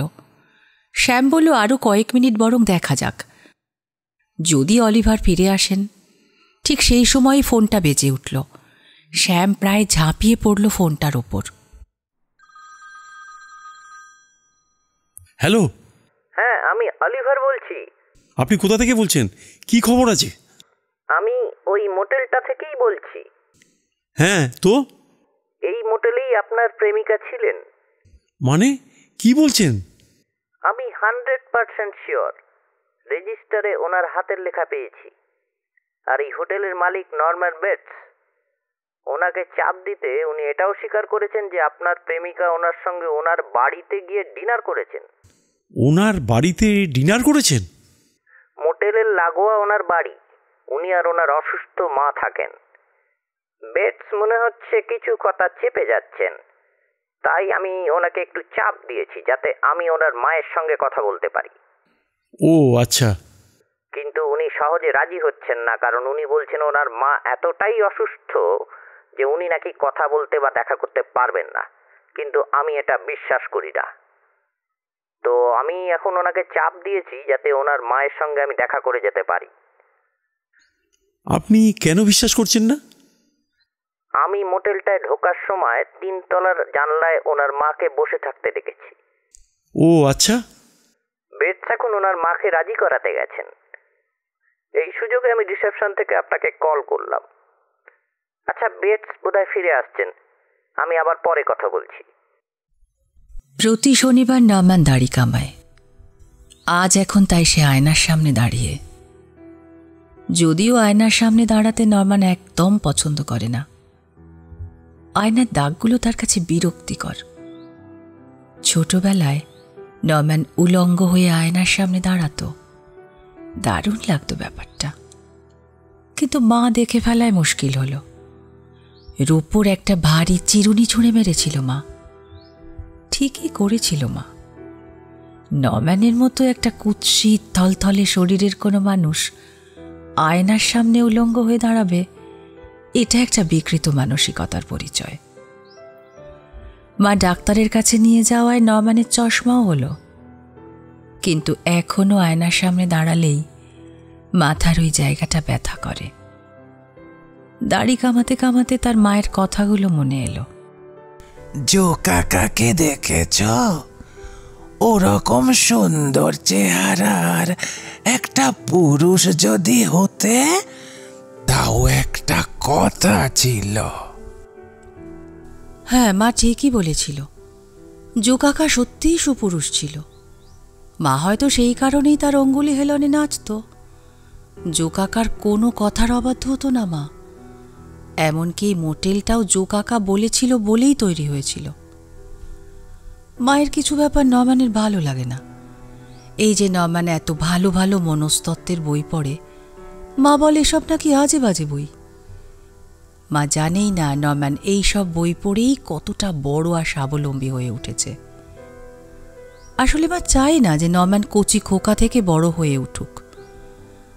দাড়ি কামানো শেষ করে নরম্যান ধারালো খুঁটটার দিকে তাকিয়ে রইল। এই ধারালো জিনিসটা লুকিয়ে রাখতে হবে।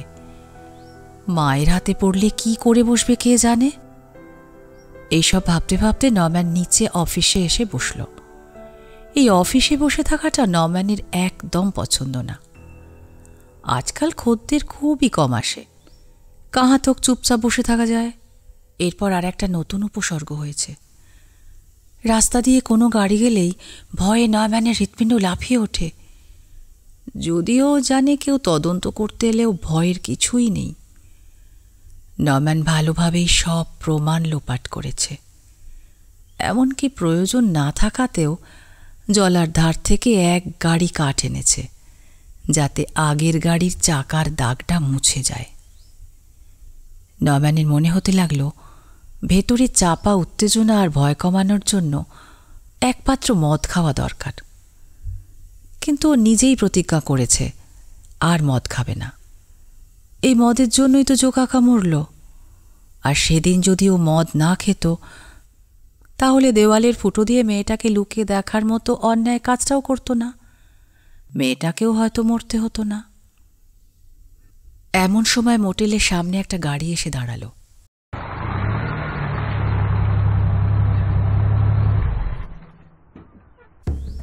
নাম্বার প্লেটটা টেক্সাসের। নরম্যানের হৃৎপিণ্ডটা ভয়ে লাফিয়ে উঠল। একটা ছাই রঙের কোট পরা রোগাটে গড়নের লম্বা লোক অফিসের দিকে এগিয়ে আসছে। Good evening. Good evening. আপনি কি এই হোটেলের মালিক? হ্যাঁ হ্যাঁ। আপনার কি থাকার ঘর চাই? আমার কিছু খবর চাই মিস্টার। আমার নাম নরম্যান বেটস। বলুন কি খবর? মিস্টার বেটস, আপনার হোটেলে মেরি নামের কোনো মহিলা চেক ইন করেছিলেন রিসেন্টলি? নরম্যান কিছুটা স্বাভাবিক বোধ করল।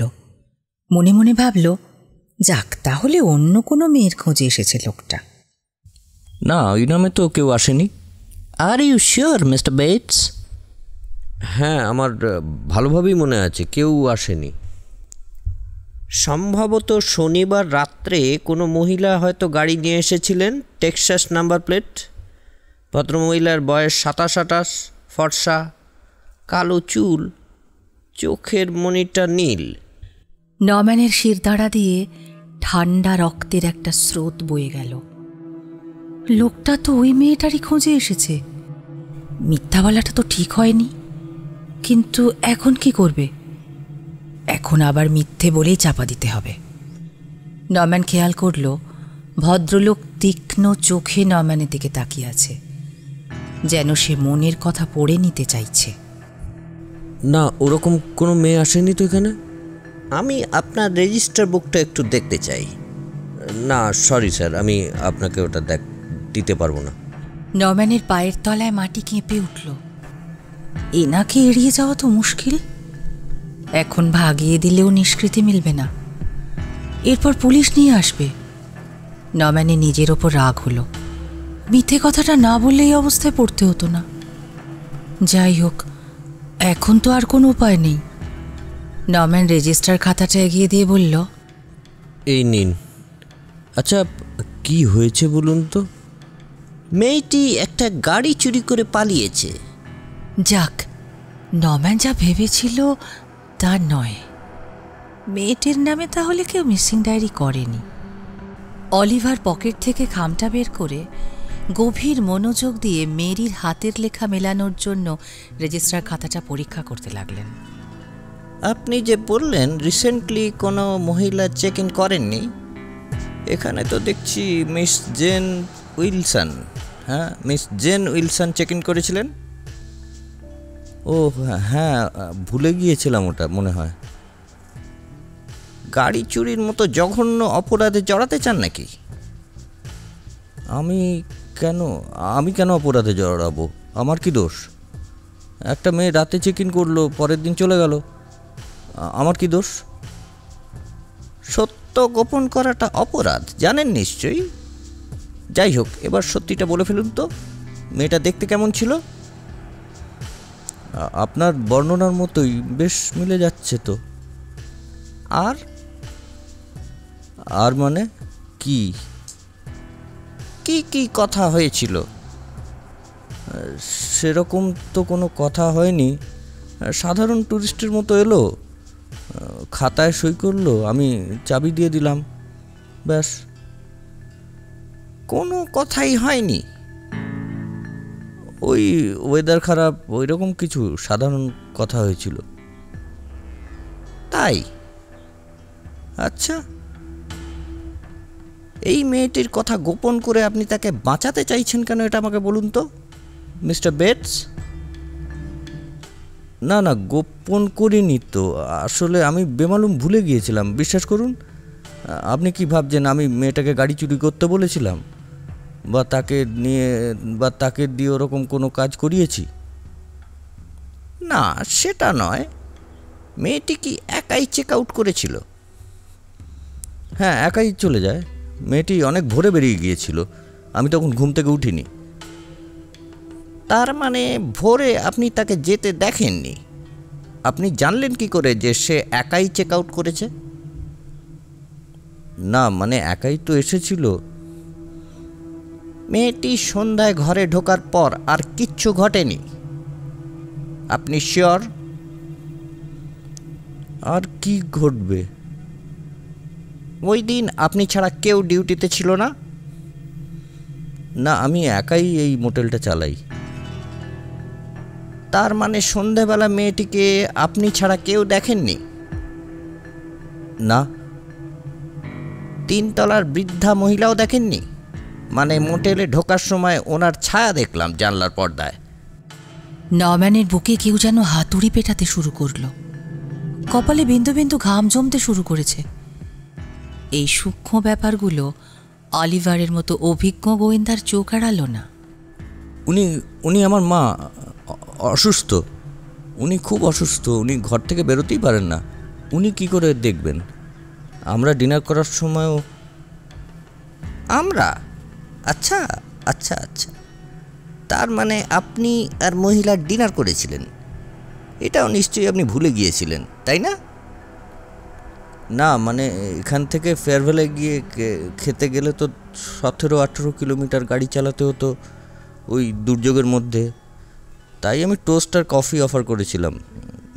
সাধারণ ব্যাপার, আপনাকে বলতেই যাচ্ছিলাম। আচ্ছা, ডিনার করার সময় কি কথা হয়েছিল? সেরকম কিছু কথা হয়নি, ওই মা অসুস্থ ওই সব নিয়েই কথা হচ্ছিল, সাধারণ কথা। আসলে আমার মা এতটাই অসুস্থ যে আমার মাথা থেকে অনেক কিছুই বেরিয়ে যায় আজকাল, জানেন। আসলে আর কিছুই হয়নি?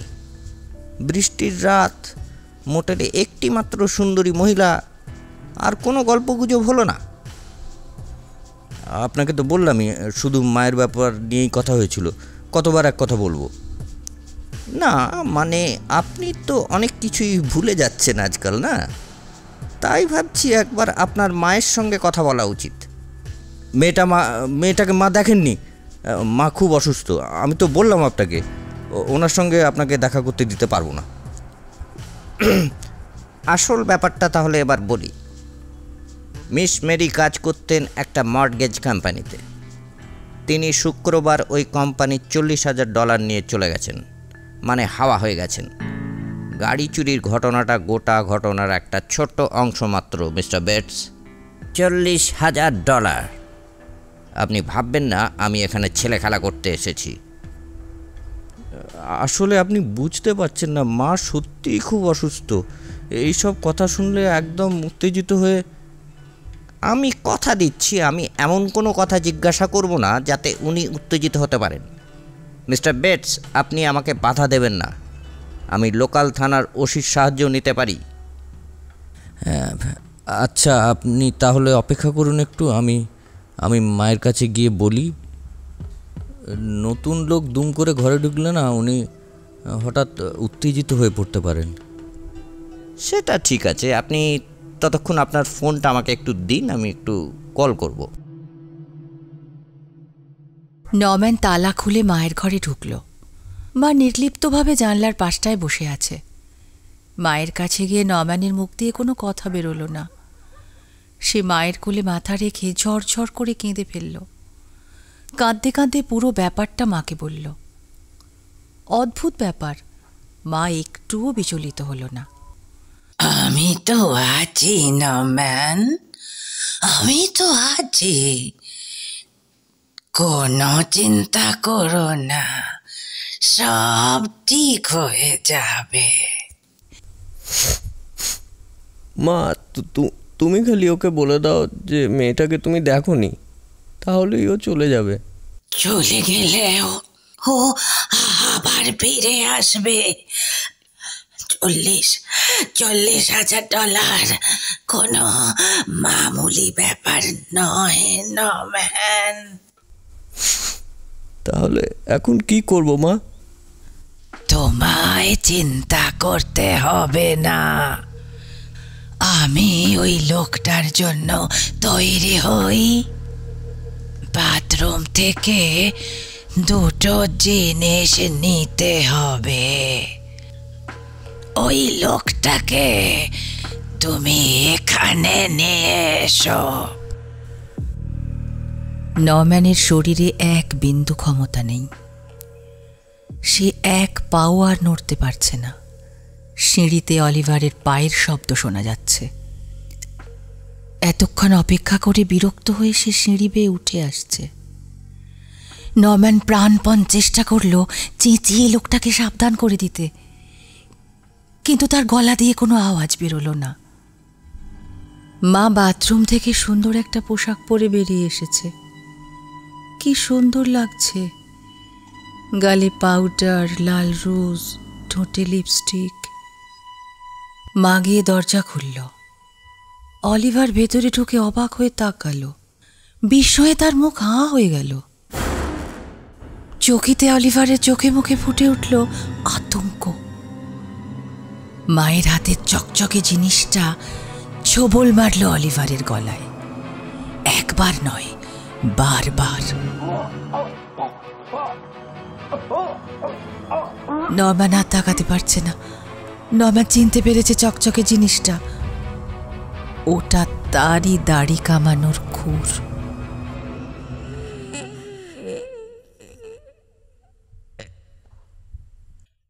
নরম্যান দৌড়ে নেমে এলো অফিসে। ঠান্ডা মাথায় কাজগুলো করতে হবে। আগে দরকার মদ।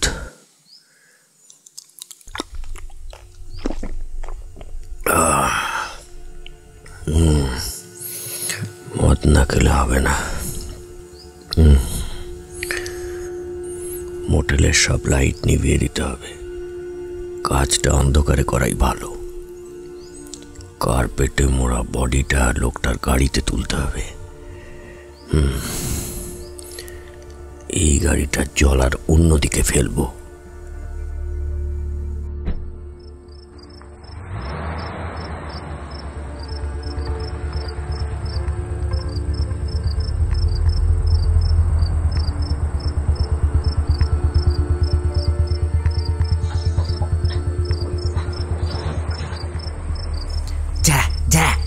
ডুবে যা, আপদ সব।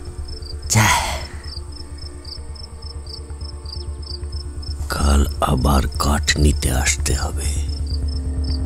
এই গাড়ির চাকার দাগ মুছতে হবে। না, বাড়িতে মাকে জানলার ধারে আর বসতে দেওয়া যাবে না। মাকে ওই ঘরেই আর থাকতে দেওয়া যাবে না। ওরা সার্চ ওয়ারেন্ট নিয়ে এলেও আমার মাকে খুঁজে পাবে না। ডিটেকটিভ মূল্যও তার সাঙ্গপাঙ্গরা ছেড়ে কথা বলবে না। আমাকে জেরা করতে আসবে। তার আগে একটা গল্প ঠিকঠাক বানাতে হবে। এই লোকটার নাম ছিল কার্ডে অলিভার। আচ্ছা, প্রথমে একটা মেয়ে মোটেলে এলো, এক রাত থেকে চলে গেল। তাকে খুঁজতে ডিটেকটিভ অলিভার এলো, জিজ্ঞাসাবাদ করলো। মেয়েটা শিকাগোর দিকে গেছে জেনে সেও সেদিকে রওনা হলো। হ্যাঁ ঠিক, এটাই ঠিক। কেউ আমাকে ধরতে পারবে না।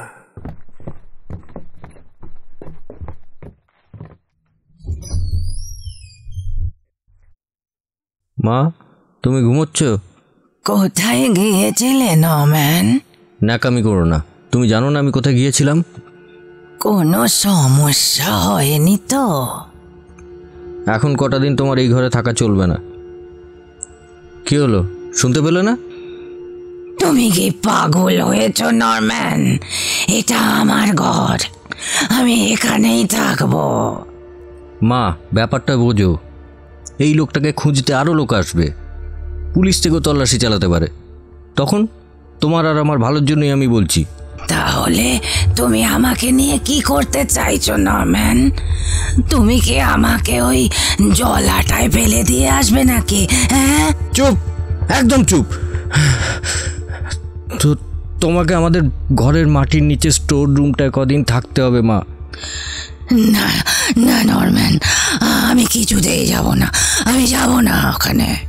তোমাকে যেতেই হবে, তোমাকে আমার সঙ্গে যেতেই হবে। এটা আমাদের বাঁচার জন্য করছি মা। আমি তো একবার বলে দিয়েছি যাব না, কথাটা কি তোমার কানে যাচ্ছে না নরম্যান? তুমি না গেলে আমি তোমাকে পাঁজা কোলা করে তুলে নিয়ে যাব। কি? এত বড় সাহস তোমার? মার কথা শেষ না হতেই মাকে পাঁজা কোলা করে তুলে নিল নরম্যান।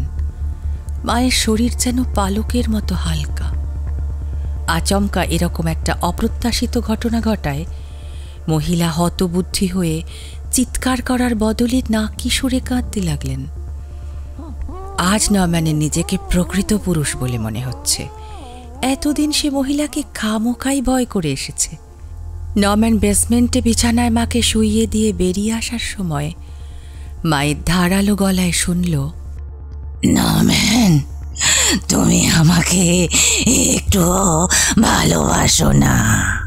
তোমাকে যদি ভালো না বাসতাম তাহলে তোমার আজকে জায়গা হতো পাগলাগারদে। কিন্তু সেখানেও তো আমাকে একা একটা অন্ধকার ঘরে থাকতে হতো না।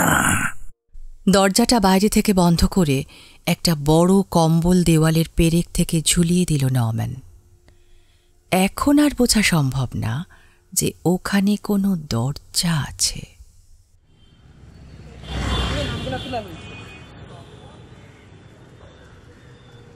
স্যাম আর লীলা দোকানের পেছনের রুমে বসে আছে, অপেক্ষা করছে ডিটেকটিভ অলিভারের জন্য। ঘন্টার পর ঘন্টা কেটে যাচ্ছে, অলিভারের কোনো খবর নেই। অপেক্ষা করতে অসহ্য লাগছিল বলে স্যাম এটা ওটা বলে সময় কাটাবার চেষ্টা করছে। লীলা শুধু হ্যাঁ হুঁ করে যাচ্ছে। একটা সময় আর থাকতে না পেরে সে প্রশ্নটা করেই ফেলল, 9টা তো বেজে গেল স্যাম, এখনো তো অলিভার এলো না? হ্যাঁ, রাত তো অনেকটাই হলো। তা তুমি কি কিছু খেয়ে নেবে? আমি খাওয়ার কথা ভাবছি না, আমি ভাবছি লোকটা কেন এখনো আসছে না। হয়তো কোনো কাজে আটকে গেছেন বা কোনো ক্লু পেয়েছেন নাকি। কিন্তু একটা ফোন তো অন্তত করবে, সে তো জানে আমরা কিরকম চিন্তায় আছি। লীলা, আরেকটু ধৈর্য ধরো। উফ, এই ধৈর্য, আমি ক্লান্ত স্যাম। উঠে দাঁড়ালো লীলা, চেয়ারটা ঠেলে সরিয়ে দিল পেছনে। ছোট্ট ঘরটায় অস্থিরভাবে পায়চারি শুরু করল। এতক্ষণ অপেক্ষা করাটাই বোকামি হয়েছে। প্রথমেই পুলিশে যাওয়া উচিত ছিল আমার। ধৈর্য ধরো। গত 1 সপ্তাহ ধরে আমি এটাই শুনে আসছি। প্রথমে মিস্টার লোরি, তারপর অলিভার, আর এখন আপনি। আপনারা কেউ আমাকে পুলিশের কাছে যেতে দিচ্ছেন না, কারণ সবাই টাকার কথা ভাবছেন। আমার বোনের ব্যাপারে কারো কোনো মাথা ব্যথা নেই। সে বেঁচে আছে না মরে গেছে সে ব্যাপারে কারোর কোনো খেয়াল নেই। লীলা, এই কথাটা তুমি ঠিক বললে না। তুমি তো জানো তোমার বোনকে আমি কতটা ভালোবাসি। তাহলে আপনি এভাবে বসে আছেন কেন? কেন কিছু করছেন না? কীরকম লোক মশাই আপনি? বসে বসে খালি লোহা লক্কর ঘাটছেন আর মাঝে মাঝে দার্শনিকের মতো কথা বলছেন। লীলা তার পার্সটা হাতে নিয়ে সামনের দিকে পা বাড়ালো। ওকে বাধা দিল স্যাম। আরে দাঁড়াও, এতটা উত্তেজিত হয়েও না। আরে এখানকার ওসি আমার পূর্ব পরিচিত, তাকে আমি একটা ফোন করি, তারপরে যেও। ঠিক আছে, করুন।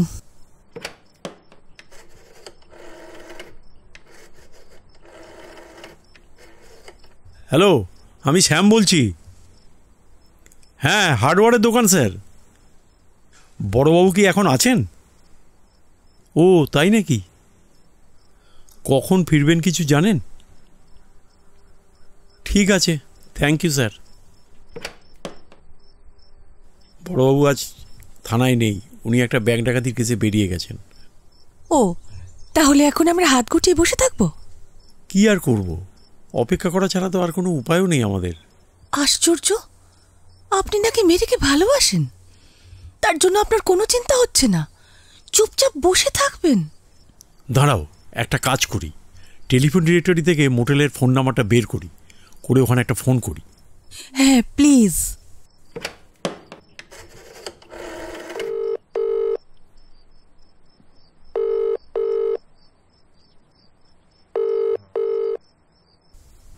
এতক্ষণ ধরে রিং হলো, কেউ ধরলো না। অদ্ভুত ব্যাপার তো। থাক, অনেক হয়েছে, আমি নিজেই যাবো ওই মোটেলে, খবর নিয়ে আসবো আমি। আরে তোমাকে যেতে হবে না, আমিই যাচ্ছি। তুমি বরং দোকানে থাকো, যদি অলিভার ফিরে আসেন। ঠিক আছে, কতক্ষণ লাগবে আপনার? মোটামুটি 1 ঘন্টা ধরো। 1 ঘন্টার আগেই শ্যাম ফিরে এলো। কিছু খবর পেলেন? না, কোনো খবর পেলাম না। 5 মিনিট ধরে দরজা ধাক্কালাম, কিন্তু কেউ কোনো সাড়া দিল না। গোটা হোটেলটাই অন্ধকার, মনে হয় ভিতরে কেউ নেই। পার্কিং লটেও কোনো গাড়ি ফাড়ি কিচ্ছুই নেই। মনে হচ্ছে অলিভার মিস্টার বেটসকে নিয়ে কোথাও বেরিয়ে গেছেন। অদ্ভুত, একটা ফোন করতে পারলেন না অলিভার? আমার মনে হয় আজ ডিনার করে আমাদের রেস্ট নেওয়া উচিত। কাল সকালেই থানায় যাব। সকাল 9টা বাজল, কিন্তু অলিভারের কোনো খবর পাওয়া গেল না। শ্যাম আর লীলা থানার উদ্দেশ্যে রওনা দিল। Good morning sir. আরে শ্যাম, যে কি ব্যাপার? একটা গুরুতর সমস্যা নিয়ে আপনার কাছে এলাম স্যার। এই যে ইনি হ্যাঁ, বুঝেছি, উনি তোমার? না না না না না, তার নাম মেরি। এ মেরির বোন। সমস্যাটা হচ্ছে যে মেরিকে গত 1 সপ্তাহ ধরে খুঁজে পাওয়া যাচ্ছে না। বলো কি ব্যাপারটা একটু খুলে বলো তো। প্রায় 20 মিনিট ধরে স্যাম গোটা ঘটনাটা বলে গেল। বিনা বাক্য ব্যয়ে ওসি পুরো ঘটনাটাই মন দিয়ে শুনলেন। ডিটেকটিভের কার্ডটা দেখেছিলে নাকি? হ্যাঁ স্যার, দেখেছি। উনি লাইসেন্স ডিটেকটিভ। আমার তো ডিটেকটিভকে খুব একটা সুবিধের লোক মনে হচ্ছে না। কেন স্যার? আমি ওই হোটেলের মালিক নরম্যান বেটসকে তো চিনি। ও একটা ভীতু টাইপের ছেলে, কোনোদিন মোটেলের বাইরে বেরোই না। আমি তো গতকাল গিয়েছিলাম সেখানে, কিন্তু সেখানে তো গিয়ে দেখলাম যে দরজা জানলা সব বন্ধ। 5 মিনিট ধরে দরজা ধাক্কা দিলাম, কেউ খুলল না দরজা। হয়তো ঘুমোচ্ছিল। আর একটা ব্যাপার হলো, বেটসের মা কিন্তু 20 বছর আগে মারা গেছেন। আপনি কি স্যার শিওর যে নরম্যান বেটসের মা 20 বছর আগে মারা গেছেন? নরম্যানের জন্মের পরেই নরম্যানের বাবার সঙ্গে ওনার ডিভোর্স হয়েছিল। তারপরে তার একটা পুরনো প্রেমিক মিস্টার জো, কি যেন সারনেমটা, যাই হোক, তার সঙ্গে থাকা শুরু করলেন। তারপরে কি কারণে জানি না, দুজনেই বিষ খেয়ে আত্মহত্যা করলেন। ঘটনাটা নরম্যানের চোখের সামনেই ঘটেছিল। সেই জন্য ওর একটা মানসিক প্রবলেমও হয়েছিল। তাকে হাসপাতালে নিয়ে গিয়ে কিছুদিন রাখাও হয়েছিল। তাই নাকি? একদম আমি শিওর, কারণ আমি ওনার কবর দেওয়ার সময় উপস্থিত ছিলাম। ও আচ্ছা দাঁড়াও, মিস্টার বেটসকে একবার ফোন করে দেখি কেসটা কি।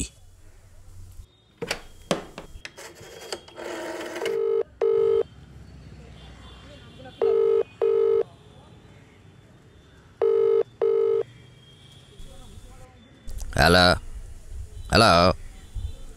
হ্যাঁ, কে? নরম্যান, আমি জেমস বলছি। হ্যাঁ, ফেয়ারওয়েল থানার ওসি। এক ভদ্রলোক একজনের মিসিং ডায়েরি করতে এসেছেন। উনি বলছেন অলিভার বলে কেউ একজন তোমার মোটেলে গিয়েছিলেন। ও তাই নাকি? কতক্ষণ ছিলেন? আচ্ছা, উনি কি আবার ফিরে আসবেন? ওকে। আরেকটা কথা, তুমি জেনারেলি রাতে কটায় শুতে যাও? আচ্ছা, ওকে। অলিভার শিকাগোর দিকে গেছেন। শিকাগো? বেটসের কথা অনুযায়ী মিস জেন বা মেরি, তিনি শিকাগো গেছেন। এই কথা শুনে অলিভারও শিকাগোর উদ্দেশ্যে রওনা দিয়েছেন। শিকাগো? হতেই পারে না। মেরি বা আমাদের চেনা কেউ শিকাগোতে থাকে না। মিস্টার বেটস মিথ্যে কথা বলছেন। বেটস কেন মিথ্যে কথা বলতে যাবে? ও তো একটা মোটেল চালায়। ও তো এই ঘটনার সঙ্গে যুক্তই নয়। বরং ওই ডিটেকটিভ উল্টোপাল্টা কথা বলছিলেন। ওই বেটসের মায়ের ব্যাপারটা যে বলেছেন, ওখানেই তো বোঝা যাচ্ছে যে উনি সত্য বলেননি। লীলা আর শ্যাম থানা থেকে বেরিয়ে কাছের হোটেলে লাঞ্চ করার জন্য ঢুকল। লীলা বেশ চিন্তিত হয়ে শ্যামকে বলল, শ্যাম, একটা ব্যাপারে আমি শিওর, লীলা শিকাগো যায়নি। হ্যাঁ, শিকাগো যাওয়াটা ঠিক বিশ্বাস করা যাচ্ছে না। কিন্তু নরম্যান বেটস কেন মিথ্যে কথা বলবেন? কিন্তু অলিভারই বা মিথ্যে বানিয়ে বেটসের মায়ের গল্পটা কেন ফাঁদবে? এতে অলিভারের কী লাভ? কিন্তু অলিভার তো আমাকে ফোনে কথা বলেছেন। আবার বেটসের মা যে 20 বছর আগে মারা গেছেন, এটাও তো সত্যি। শ্যাম, একটা কথা ভেবে দেখেছেন? অলিভার বলেছিলেন উনি 3 তলার ঘরের পর্দায় একটা মহিলার ছায়া দেখেছেন। আমার কি মনে হচ্ছে জানেন শ্যাম? ওই মহিলার ছায়া মেরির। কি বলছো কি? হ্যাঁ শুনুন, আমাদের এখনই থানায় যেতে হবে, ওসিকে ব্যাপারটা বলতে হবে। ওসি লীলার অভিযোগ শুনে বিস্মিত হয়ে কিছুক্ষণ ভাবলেন, তারপর বললেন, দেখুন, নরম্যানকে আমি চিনি। সে একটা ভীতু মানুষ। মেরিকে ওখানে লুকিয়ে রাখলে বা মেরি যদি লুকিয়ে থাকে, সে তো আমার কাছে গোপন করার সাহস পেত না। স্যার, আমার বোন 1 সপ্তাহের ওপর নিখোঁজ। সে বেঁচে আছে কিনা সেটাও জানি না। প্লিজ স্যার, কিছু একটা করুন। আমি আপনার কথা বুঝতে পারছি ম্যাডাম। ঠিক আছে, আপনি একটা মিসিং পার্সন ডায়েরি করুন। আমি বরং নরম্যানের মোটেলে একটা তল্লাশি চালিয়ে আসি। আপনারা থানাতেই অপেক্ষা করুন। অধীর আগ্রহ আর উৎকণ্ঠার সঙ্গে স্যাম আর লীলা অপেক্ষা করতে থাকল। প্রায় 2 ঘন্টা পর ওসি ফিরলেন। ওসি ঘরে ঢুকতেই লীলা উদ্গ্রীব হয়ে জিজ্ঞাসা করল, স্যার কিছু জানতে পারলেন মেরির ব্যাপারে? ধীরে ইয়াং লেডি, ধীরে।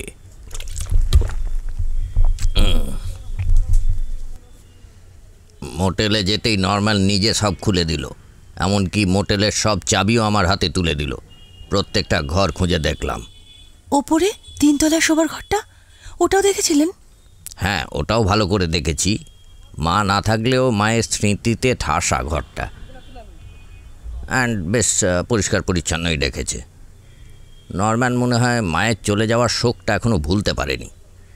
যাই হোক, কোথাও রহস্যজনক কিছু চোখে পড়েনি। কিন্তু কিছু তো একটা গন্ডগোল আছে, নইলে অলিভার কেন বানিয়ে মায়ের কথাটা বলবে? দেখুন ম্যাডাম, আপনার মনের কথা আমি বুঝতে পারছি, কিন্তু আমরা তো শুধু সন্দেহের বশে এর বেশি এগোতে পারি না। বুঝতেই পারছেন, এরপর যদি কোনো প্রমাণ নিয়ে আসেন তাহলে। আমি বুঝতে পারছি। বেশ বিরক্ত করলাম আপনাকে, ক্ষমা করবেন। চলি তাহলে। আরে না না, এটা আমার ডিউটি। লীলা আর শ্যাম থানা থেকে বেরিয়ে রাস্তায় নেমে এলো। পড়ন্ত বিকেলের আলোয় স্যাম লক্ষ্য করল লীলার মুখ থমথমে, চোয়াল শক্ত হয়ে আছে। লীলা যেন কিছু একটা করার প্রস্তুতি নিচ্ছে মনে মনে। লীলা, এখন কি করা যায় বলো তো? আপনি কি করবেন আমি সেটা জানি না, কিন্তু আমি কি করব সেটা আমি ঠিক করে নিয়েছি। কি করবে ভাবছো? আমি ওই মোটেলটায় যাব, এখনই যাব।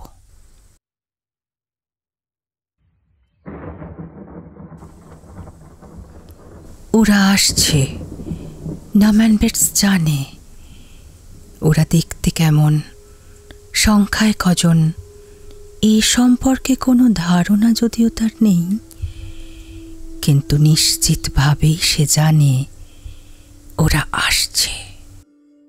গতকাল রাত্রেও খচ্চরটা এসেছিল, দরজায় কড়া নেড়েছে, কিন্তু আমি বিছানা থেকে উঠিনি। লোকটা অনেকক্ষণ দরজা ধাক্কা দিয়েছে, শেষ পর্যন্ত হাল ছেড়ে চলে গেছে। জানলার ফাঁক দিয়ে উঁকিও মারিনি। ভাগ্যিস মাকে বেসমেন্টে বন্ধ করে রেখেছি, নইলে আবার আরেকটা কেলেঙ্কারি হতো। কিন্তু নরম্যান জানে ঘটনার শেষ ওখানেই নয়। তার অনুমান সত্য প্রমাণ করে বিকেলে ওসি এলো। ওসিকে দেখে সে অবাকই হয়েছিল। মার যোগাকার বিষ খাওয়ার সেই ঘটনার সময় ওসির সঙ্গে তার পরিচয়। এই লোকই তাকে হাসপাতালে নিয়ে গিয়েছিল, বাড়িতেও নিয়ে এসেছিল। ওসি মানে তার কাছে একটা দুঃস্বপ্ন। সেবার খুব কঠিন সময় গেছে নরম্যানের, কিন্তু তারপরও ওসিকে বোকা বানাতে পেরেছিল সে। এবারেও তাকে বোকা বানানো যাবে যদি সে ঠান্ডা মাথায় কাজটা করতে পারে। চমৎকার ঠান্ডা মাথায় কাজ করল নরম্যান। ওসির সমস্ত প্রশ্নের জবাব দিল ভেবে চিনতে। তার হাতে মোটেলের চাবি তুলে দিল তল্লাশির জন্য। তবে ভয় ছিল মা আবার বেসমেন্ট থেকে কোনো কারণে চিৎকার না করে ওঠে। কিন্তু মাও বোধহয় ব্যাপারটা টের পেয়ে গিয়েছিল, তাই সে চুপ থেকেছে। অবশ্য ওসি তার মাকে খুঁজতে আসেনি, কারণ তার কাছে মা একটা অতীত স্মৃতি যে 20 বছর আগে মারা গেছে। খুব সহজেই নরম্যান বোকা বানালো ওসিকে। ওসি মেয়েটা আর অলিভার সম্পর্কে কিছু প্রশ্ন করল, জানতে চাইল ওদের শিকাগো যাওয়ার ব্যাপারে সে কিছু জানে কিনা। ফোনে যা বলেছে তারই পুনরাবৃত্তি করল নরম্যান। জবাবে ওসিকে সন্তুষ্ট বলে মনে হলো। বাড়ি তল্লাশির জন্য বারবার ক্ষমা চাইল নরম্যানের কাছে। নরম্যান, আমি রিয়েলি সরি, আমি তোমায় বিরক্ত করলাম, কিছু মনে করো না। না না, আপনি তো আপনার ডিউটি করেছেন, আমি কেন মনে করব? আচ্ছা, তাহলে আমি এখন আসি। হ্যাঁ, নিশ্চয়ই। তুমি এখন যাচ্ছ, যাও, কিন্তু তুমি নিজে আসোনি। কাল রাতের ওই লোকটা বা ওরাই তোমাকে পাঠিয়েছে। আমি জানি ওরা আবার আসবে, ওরা আসবেই। এইসব ভাবতে গিয়ে নরম্যানের হৃৎপিণ্ড আবার খাঁচার সঙ্গে বাড়ি খেতে শুরু করল। খুব ইচ্ছে হলো এক দৌড়ে বেসমেন্টে ঢুকে মার কোলে মুখ গুঁজে পড়ে থাকে, কিন্তু তাতে তো কোনো কাজ হবে না। পালিয়ে গিয়েও তো কোনো লাভ নেই। মাকে এই অবস্থায় ফেলে সে পালাতে পারবে না। তার সামনে এখন একটাই পথ খোলা, যেই আসুক তার মুখোমুখি দাঁড়ানো। একই গল্প সে শোনাবে আগন্তুকদের। তার আশা তারপর কিছুই ঘটবে না। একা অফিসে বসে আছে নরম্যান বেটস। এখনো পর্যন্ত নতুন কোনো কাস্টমার আসেনি। এদিকে আকাশে মেঘ জমতে শুরু করেছে। বৃষ্টি শুরু হলে আজ আর নতুন কোনো অতিথি আসবে না বলেই মনে হয়। সুতরাং এখন একমাত্র মদ খাওয়া চলে। বুকের ধুকপুকুনিটা অন্তত কমবে। কাউন্টারের নিচ থেকে মদের বোতল বের করল নরম্যান।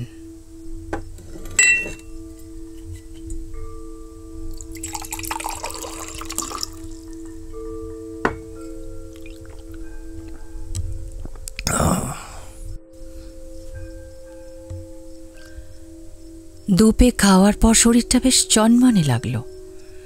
তৃতীয় গ্লাস ঢালার সময় গাড়িটাকে দেখতে পেল সে। গাড়িটা 10টা গাড়ির মতো সাধারণ হলেও নরম্যানের মন বলল তারা এসে পড়েছে। এক চুমুকে ড্রিঙ্কটা সাবার করল সে। একজন পুরুষকে নামতে দেখল দরজা খুলে। খুবই সাধারণ চেহারা, যেরকম আশা করেছিল মোটেই সেরকম নয়। এই লোকটা কি পুলিশের লোক? না তো, গো বেচারা মার্কা। আরে পেছনে ওই মেয়েটা, এই মেয়েটাকেই তো আমি জলায় ফেলে দিয়ে এসছি। এ কি? মদ মদ কই?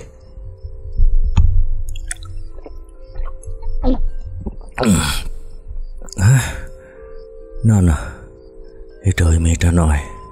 এর চুল বাদামি, গরমটা এক, হ্যাঁ মুখটা আলাদা, কিন্তু মুখে মিল আছে। তাহলে মনে হয় বোন টোন কেউ হবে। আচ্ছা, হ্যাঁ, আমার মা যদি থাকতো তোমাদের কি করতো দেখতে, কিন্তু আমি ওই সব ঝুঁকি নেব না। যা বলেছি সবাইকে তাই বলবো, পুরো অস্বীকার করে যাব।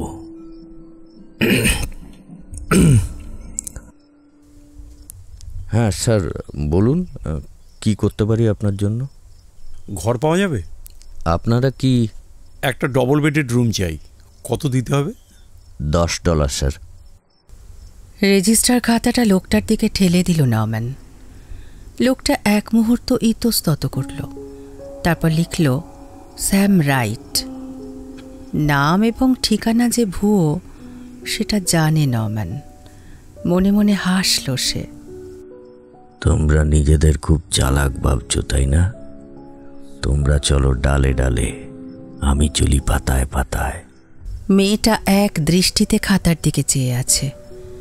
তার দৃষ্টি অনুসরণ করে নরম্যান বুঝল পুরুষটা লেখার দিকে নয়, সে অন্য কোনো নামের ওপর চোখ বোলাচ্ছে। হয়তো জেন উইলসনের নামটাকেই খুঁজছে। সেবার পুরুষটার হাতে খোঁচা দিল। ব্যাপারটা দেখেও না দেখার ভান করে নরম্যান বলল, আচ্ছা, আপনাদের আমি 1 নম্বর ঘরটা দিচ্ছি।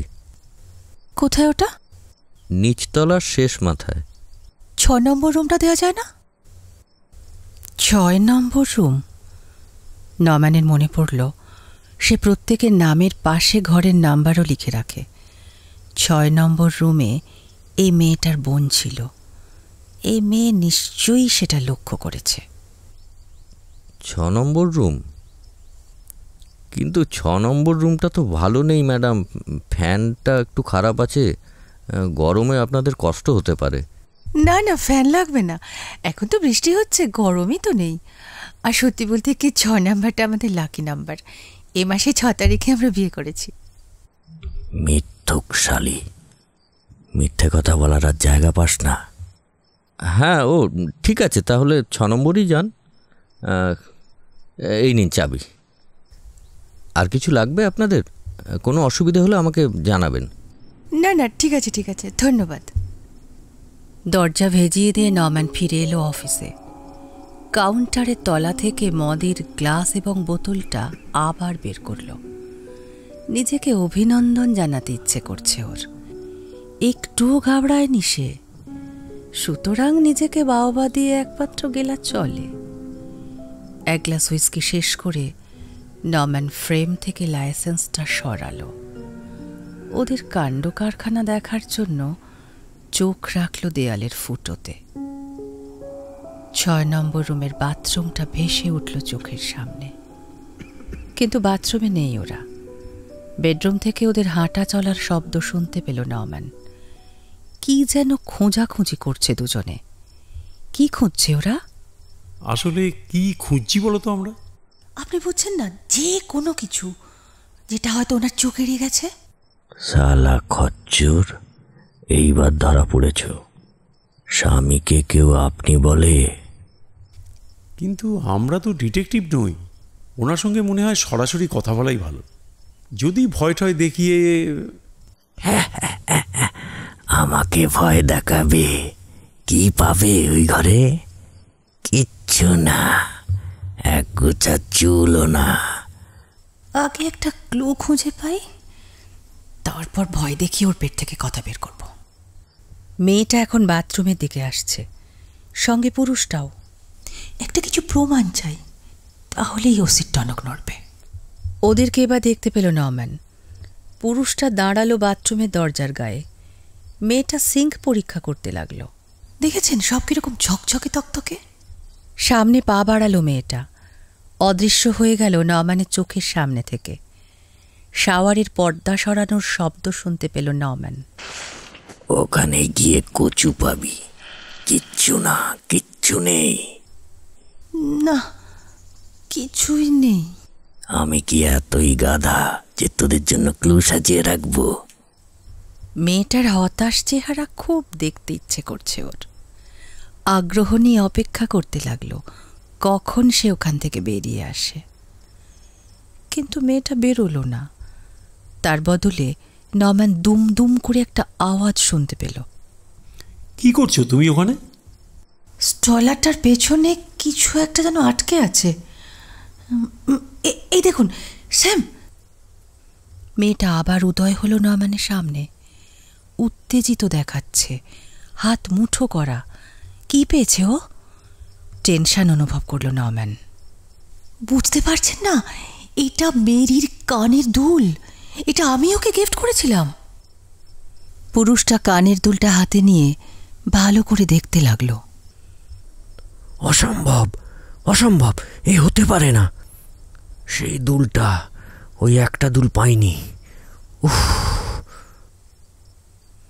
লীলা, আমার মনে হচ্ছে কোনো খারাপ ঘটনা ঘটেছে। এই জায়গাটায় দেখো, রক্ত শুকিয়ে আছে। ওহ নো, শুনুন স্যাম, এই বাড়িটা যে করেই হোক ঢুকতে হবে আমাদের। লীলা, ওই কাজটা তো ওসির করার কথা, আমরা কি করে ঢুকবো?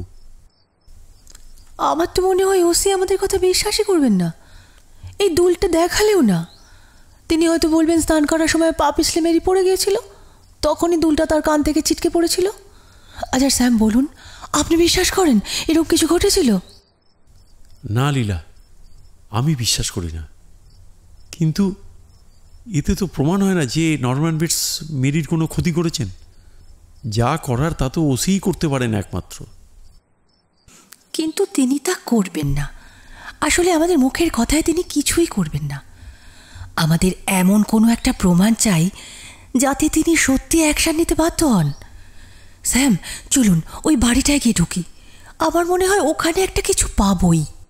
কিন্তু এই কাজটা কিন্তু খুব বিপজ্জনক। ও, তাহলে চলুন নরম্যান বেটসের কাছে যাই, তাকেই এটা দেখাই। চাপ দিয়ে হয়তো ওর মুখ খোলাতে পারবো। এটা নরম্যানের কাছে নিয়ে যাওয়া যায়, কিন্তু ও যদি কোনো ব্যাপারে জড়িত থাকে তাহলে কিন্তু ও স্বীকার করবে না। তার চেয়ে বরং ওসির কাছে চলো। কিন্তু নরম্যান যদি সন্দেহ করে বসে তাহলে তো সে পালাবে। ও কিছুই সন্দেহ করতে পারবে না। তার চেয়ে বরং চলো আমরা ওসিকে একটা ফোন করি এখান থেকে। কিন্তু ফোনটা তো লোকটার অফিসে, ও তো সব কথা শুনে ফেলবে। তার চেয়ে একটা কাজ করা যায় জানেন, আপনি বরং এখানে থাকুন, নরম্যানের সঙ্গে কথা বলুন, আমি ওসির কাছে চলে যাই, গিয়ে সব বলি। আমি কি ওকে চেপে ধরবো? না না, এমনি সাধারণ কথাবার্তা বলবেন। আমি ওষুধ কিনতে যাচ্ছি বা কিছু একটা বানিয়ে বলবেন যাতে সন্দেহ না করে। ঠিক আছে। আচ্ছা, কানের দুলটা আমাকে দিন। আস্তে আস্তে কণ্ঠ দুটো অস্পষ্ট হয়ে এলো। ওরা কথা বলতে বলতে অন্য ঘরে চলে গেল।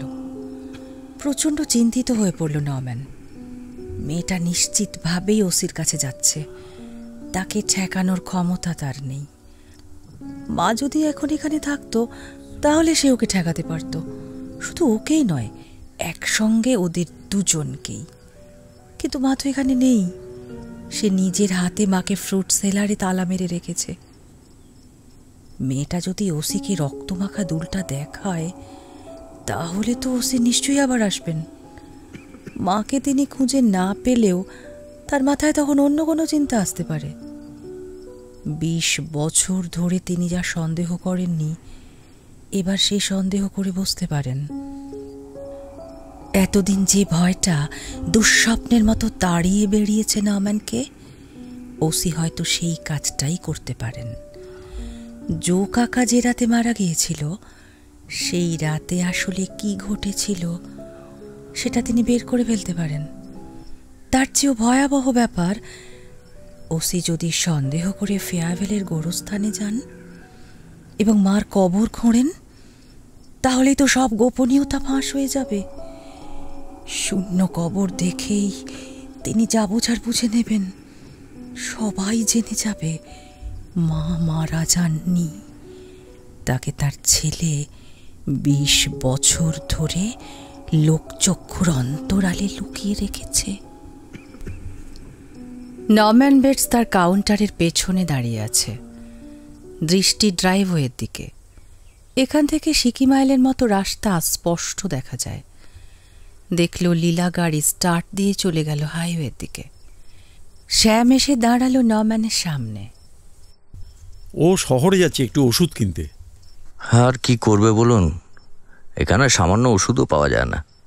তবে এই সময় উনি গেলেন, আকাশের যে অবস্থা, এই নামলো বলে। এখানে কি খুব বৃষ্টি হয় নাকি? এখানে তো অনেক কিছুই হয়। মানে? ম্লান আলোতে মোটা লোকটার চশমার আড়ালের চোখ দুটো দেখা যাচ্ছে না। শ্যামের মনে হলো ওই জায়গাটা যেন ফাঁকা। হঠাৎ তার নাকে একটা পরিচিত গন্ধ এলো। সঙ্গে সঙ্গেই তার চোখ পড়ল মদের বোতলটার দিকে। কাউন্টারের এক কোণে দাঁড় করানো।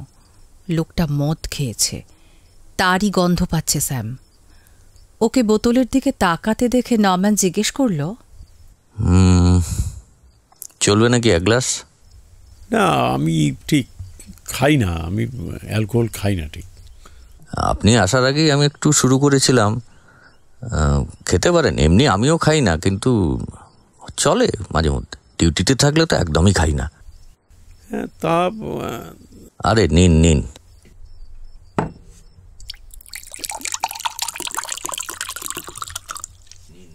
হ্যাঁ, এই আবহাওয়ার যে অবস্থা তাতে ঠিক আছে, দেখি। এই নিন, আপনি বসে খান। স্যাম সোফায় গিয়ে বসল, তাকালো হাত ঘড়িটার দিকে। লীলা গেছে 8 মিনিটের মতো হলো। এই বৃষ্টিতে ফেয়ারওয়েলে পৌঁছতে তার 20 মিনিটের বেশি লাগবে না। 10 কি 15 মিনিট লাগবে ওসির সঙ্গে কথা বলতে, তারপর আবার 20 মিনিট লাগবে ওর এখানে ফিরতে। তার মানে প্রায় 1 ঘন্টা। এতক্ষণ সে কি কথা বলবে এই মোটকুটার সঙ্গে? আপনি কি এখানে একাই থাকেন? হ্যাঁ, একাই থাকি। আর কি একা লাগে। তা আপনার এখানে তো অনেক লোকজন আসেন, এটা তো ভালোই এনজয় করেন। আসে চলে যায়, আমিও কাজের চাপে থাকি, কারো প্রতি বিশেষ নজর দেওয়া হয় না। আচ্ছা, আপনি এখানে কতদিন আছেন?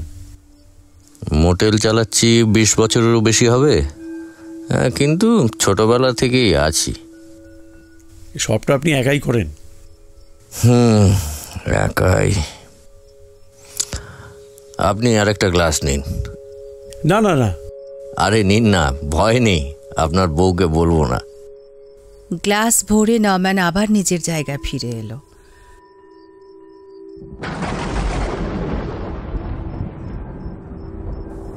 মদের গ্লাসে চুমুক দিতে দিতে স্যাম লক্ষ্য করতে লাগলো নরম্যানকে। ওকে এখন নিতান্তই নিরীহ একটা লোক বলে মনে হচ্ছে। এতটাই সাধারণ যে এই লোক কোনো ষড়যন্ত্রের মধ্যে জড়িত থাকতে পারে বিশ্বাস করতে ইচ্ছে হচ্ছে না স্যামের। মেরির কথা মনে পড়ল ওর। গভীর চিন্তার মধ্যে ডুবে গেল সে। মেরি টাকা চুরি করেছিল, এখানে এক রাত ছিল। শাওয়ারের পেছনে তার একটা দুল পাওয়া গেছে। পা পিছলে পড়ে গিয়ে মাথায় হয়তো আঘাত পেয়েছিল, তখনই দুলটা কান থেকে ছিটকে পড়েছিল। এমনটি ঘটাই তো স্বাভাবিক। তারপর হয়তো সে শিকাগো চলে গেছে। ডিটেকটিভ অলিভার এবং ওসির ধারণাই আসলে ঠিক। মেরি হয়তো শিকাগোতেই গেছে। সুতরাং এই নরম্যান বেটসকে মিছিমিছি সন্দেহ করা কি অন্যায় নয়? বেশ বৃষ্টি হচ্ছে, কখন থামবে কে জানে। বৃষ্টির শব্দ আমার খুব ভালো লাগে। মুষলধারে বৃষ্টির শব্দ আমি খুব পছন্দ করি। এতে আমরা বেশ উত্তেজনার খোরাক পাই। আমরা মানে?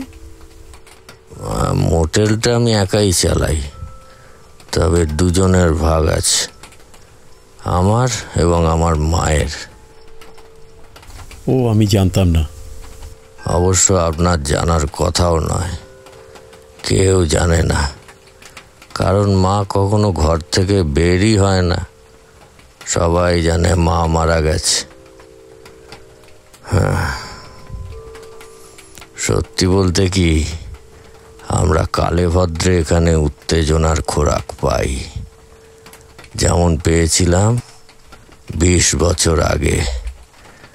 ওই সময় মার জো কাকা বিষ খেয়েছিল। আমি ওসিকে খবর দিয়েছিলাম। তিনি এসে দেখলেন মায়ের একটা চিরকুটে সব কিছু লিখে রেখেছিলেন, তাঁদের মৃত্যুর জন্য কেউ দায়ী নয় ইত্যাদি। তারপর এনকোয়ারি হলো, কিন্তু আমি এনকোয়ারিতে যেতে পারিনি, খুব অসুস্থ হয়ে পড়েছিলাম। লোকজন আমাকে হাসপাতালে নিয়ে গেল। অনেক দিন হাসপাতালে ছিলাম। আমি যে কিছু করব তারও উপায় ছিল না, কিন্তু সব ম্যানেজ করে ফেললাম। ম্যানেজ করলেন মানে? নরম্যান জবাব দিল না। ঢক ঢক করে মদ গিলে বোতলটা এগিয়ে দিল স্যামের দিকে।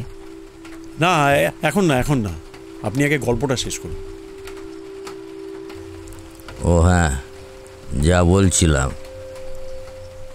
মাকে আমি কবর খুঁড়ে বাড়িতে নিয়ে এলাম। ওটাই ছিল সবচেয়ে উত্তেজক মুহূর্ত, বুঝলেন না? রাতের বেলা কবর খুঁড়ে কাউকে বের করা যে কি থ্রিলিং, সেটা আপনাকে বোঝাতে পারবো না। মা অনেক দিন কফিন বন্দি ছিল।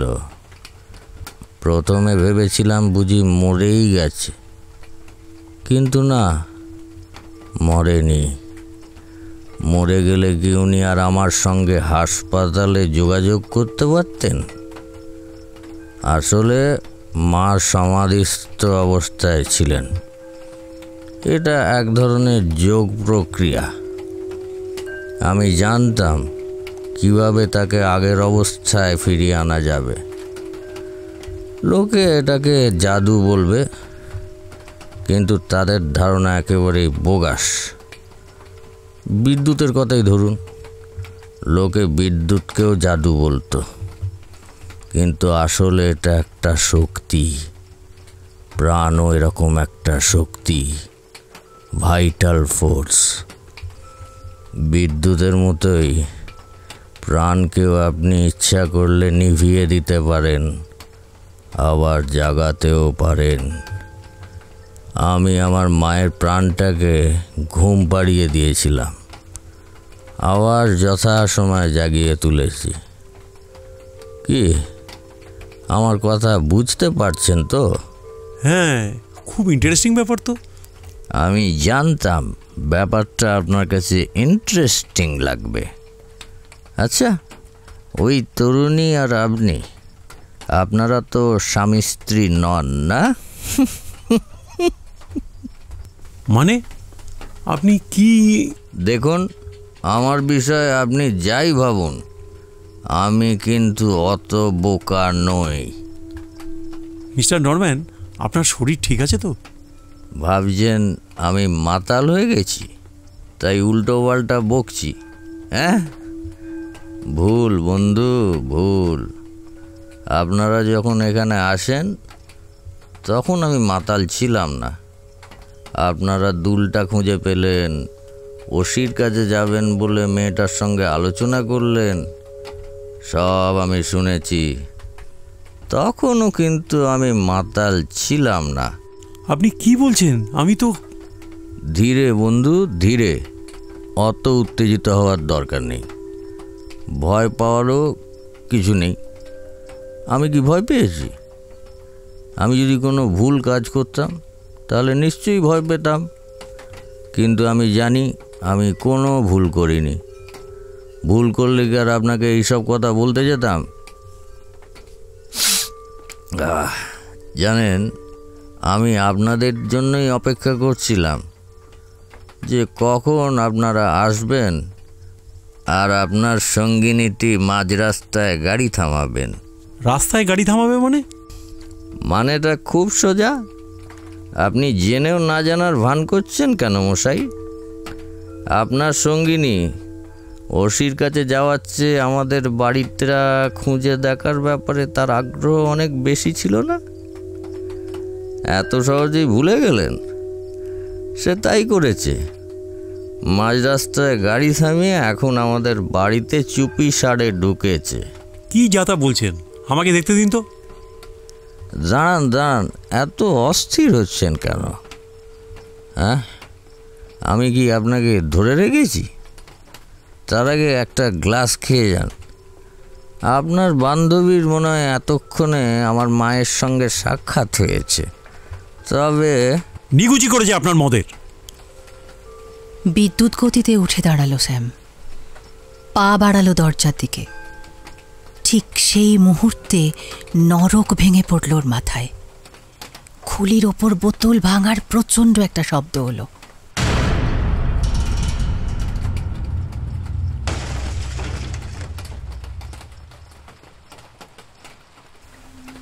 পরক্ষণেই একটা নিকষ কালো অন্ধকার গ্রাস করল ওকে। দড়াম করে মাটিতে আছড়ে পড়ল শ্যাম। তরল অন্ধকারের মধ্যে ক্রমশ যেন সে তলিয়ে যাচ্ছে। প্রাণপণে চেষ্টা করছে ভেসে উঠতে, পারছে না। এই সময় কে যেন ওর চুলের মুঠিটা ধরে টানল, টেনে তুলতে লাগলো ওপরে। চোখ মেলে তাকে দেখতে চাইল শ্যাম। তীব্র আলোর দুটি ওকে ঝলসে দিল, সঙ্গে সঙ্গে বন্ধ হয়ে গেল চোখের পর্দা। টের পেল কেউ একজন ওকে জড়িয়ে ধরে রেখেছে, কোলে করে টেনে তুলছে। মাথাটা একদিকে ঝুলে পড়ল শ্যামের। তীব্র ব্যথায় মনে হলো মাথাটা ছিঁড়ে যাবে এক্ষুনি। কিছুক্ষণ পর মেঝের ওপর বসে থাকা অবস্থায় নিজেকে আবিষ্কার করল স্যাম। ওর পাশের সোফায় বসে আছেন ওসি। যাক, আপনাকে দেখে নিশ্চিন্ত হলাম। ও, তাহলে লীলার সম্পর্কে মিথ্যে কথা বলেছিল? লীলা আপনার কাছেই গিয়েছিল? আধ ঘন্টা আগে আমি অলিভারের হোটেল থেকে একটা ফোন পেলাম। ওরা অলিভারের খোঁজ করছিল, কারণ সে হোটেল ছেড়ে দিল, মালপত্র নিয়ে যায়নি, বলে গিয়েছিল আবার আসবে, কিন্তু আর আসেনি। তখন আমার খুব চিন্তা হলো। তোমার খোঁজ করলাম, দেখলাম তোমারও দোকান বন্ধ। ভাবলাম তাহলে তুমি এখানেই আসতে পারো, তাই এখানে চলে এলাম। এখন তো দেখছি এসে ভালোই করেছি। তোমার এই অবস্থা কে করলো? লীলা তাহলে আপনার কাছে যায়নি? না তো। কেন? তাহলে সর্বনাশ হয়েছে। সর্বনাশ? কিসের সর্বনাশ? আমি তো কিছুই বুঝতে পারছি না। নরম্যানই বা কোথায় গেল? ওই শয়তানটাই আমার এই অবস্থা করেছে। ও নিশ্চয়ই বাড়ির ভিতরে গেছে। ও আর ওর মা। ওর মা? উনি তো মারা গেছেন। না, মরেনি, এখনো বেঁচে আছে। ওই বাড়িতে লীলা একা, ওর মা আর ও। স্যামের কথা শেষ করতে দিল না ওসি।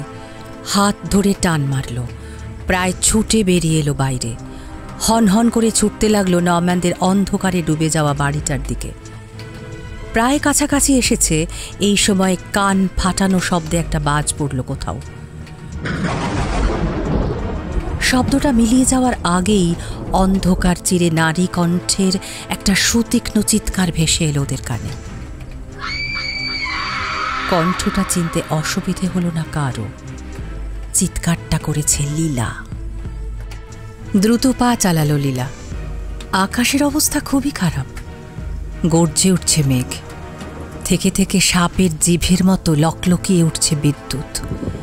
তীব্র আলো অন্ধকারের বুক চিরে দিচ্ছে মুহূর্তের জন্য। পরক্ষণেই আবার গা ছমছমে ভৌতিক অন্ধকার। বাড়িটার বারান্দার সামনে চলে এলো লীলা। পুরানো বাড়ি, কাঠের মেঝে ক্যাঁচকুঁচ করে আপত্তি জানালো ওর পায়ের নিচে। বাতাসের ধাক্কায় ওপরতলার জানালাগুলো যেন কেঁপে উঠল। অন্ধকারে বাড়িটাকে ভয়ানক কুৎসিত বলে মনে হলো লীলার। সে দরজায় দুম দুম করে ধাক্কা দিতে লাগলো, কিন্তু ভেতর থেকে কোনো সাড়া এলো না। আসবে না জানতো লীলা, তবুও রাগের চোটে ধাক্কা দিতে লাগলো। রাগ ওর সবার ওপর। মেরির জন্য যেন কারোরই কোনো চিন্তা নেই। স্যামের ব্যবহারও লীলাকে আপসেট করে তুলেছে। সে তার প্রেমিকার জন্য কোনো ঝুঁকির মধ্যেই যেতে রাজি না। এদের সবারই এক কথা, ওয়েট অ্যান্ড সি। অনেক অপেক্ষা করেছে লীলা, আর না। সে যদি মোটেলে আসার জন্য জিদ না ধরত, তাহলে তো শ্যাম আদৌ এখানে আসতো না। লীলার দৃঢ় বিশ্বাস ওই নরম্যান লোকটার মা বেঁচে আছে, সেই বাড়িতেই আছে। সেদিন অলিভার হয়তো সত্যিই তার মাকে দেখেছে, আর সেই ছায়ামূর্তিটা যদি নরম্যানের মা না হয়, তাহলে সে মেরি হতে বাধ্য। মেরিকে হয়তো শয়তানটাই বাড়িতেই বন্দি করে রেখেছে। কে জানে মেরি এখনো বেঁচে আছে কিনা। মরিয়া হয়ে দরজায় ধাক্কা দিতে লাগলো লীলা। যে করেই হোক তাকেই বাড়িতে ঢুকতেই হবে। ধাক্কা জোরে হঠাৎ দরজাটা খুলে গেল। অন্ধকারে চোখ শুয়ে আসতে একটু খুঁজতেই লাইটের সুইচটা পেয়ে গেল সে। মাথার ওপর জ্বলে উঠল বাল্ব। নিস্তেজ আলোয় হলঘরটা আরও ভৌতিক দেখাচ্ছে। দেয়ালে লাগানো ওয়ালপেপারগুলো অনেক জায়গায় ছিঁড়ে গেছে। পলিস্তারা খসে পড়েছে কোথাও, যেন বিগত শতাব্দীর কোনো একটা ঘরে ঢুকে পড়েছে সে। কিন্তু এখন সেই ঘরগুলো দেখতে চায় না। তার আগ্রহ ওপর তলার দিকে। সিঁড়িতে কোনো আলো নেই। রেলিং ধরে আস্তে আস্তে উপরে উঠতে লাগলো লীলা। দোতলায় উঠে হাতড়ে হাতড়ে হল ঘরের আলোটা জ্বালল। সামনে 3টে দরজা। কয়েক সেকেন্ড সময় লাগলো সিদ্ধান্ত নিতে। তারপর প্রথম দরজাটার দিকে সে এগিয়ে গেল। দরজা খুলতেই একটা বেডরুম চোখে পড়ল লীলার। তার মনে হলো সে একটা জাদুঘরে ঢুকে পড়েছে। আলো কম, কিন্তু এই অল্প আলোতেই সব কিছু স্পষ্ট দেখা যাচ্ছে। ঘরটা জিনিসপত্রে ঠাসা। ছোটখাটো একটা খাট, যেটা বড়দের থেকে বাচ্চাদেরই মানায় বেশি। সম্ভবত ছোটবেলা থেকে এই খাটেই ঘুমিয়ে আসছে নরম্যান বেটস।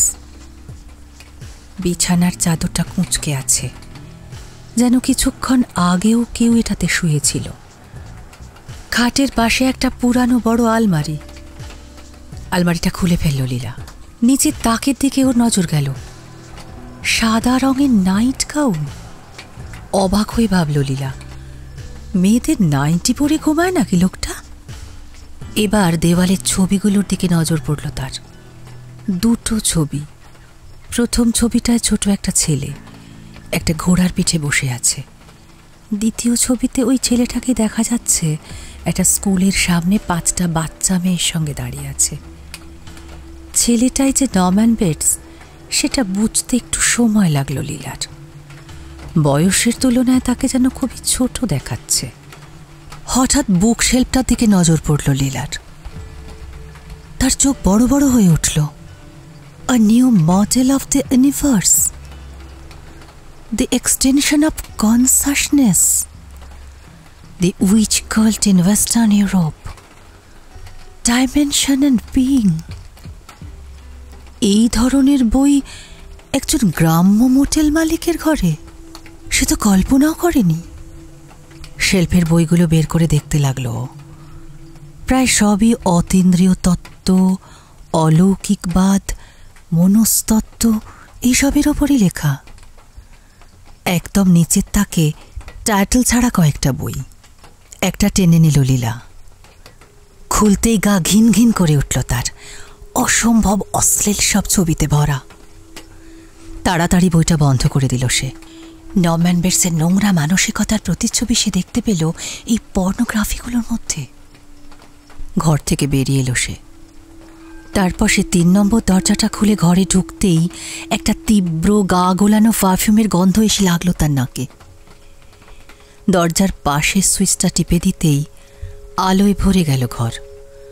আর সঙ্গে সঙ্গেই মুখটা হাঁ হয়ে গেল লীলার। এটাই সেই ফ্রন্ট বেডরুম।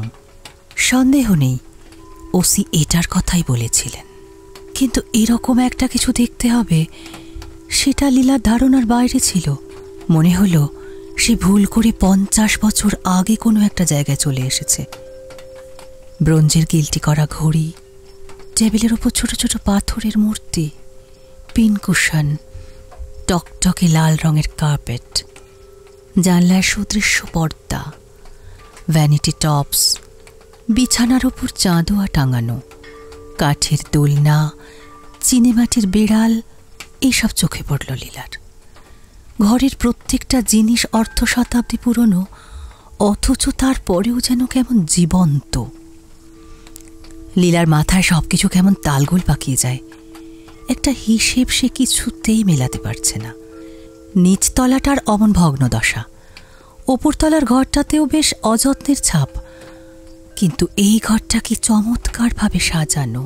কোথাও ধুলো ময়লা নেই, আশ্চর্য রকম পরিষ্কার পরিচ্ছন্ন। এই ঘরে যেন কেউ বাস করে। 20 বছর আগে এই ঘরের একজনের মৃত্যুর পর থেকে এটা যে আর ব্যবহার করা হয় না, এ যেন বিশ্বাস করাই মুশকিল।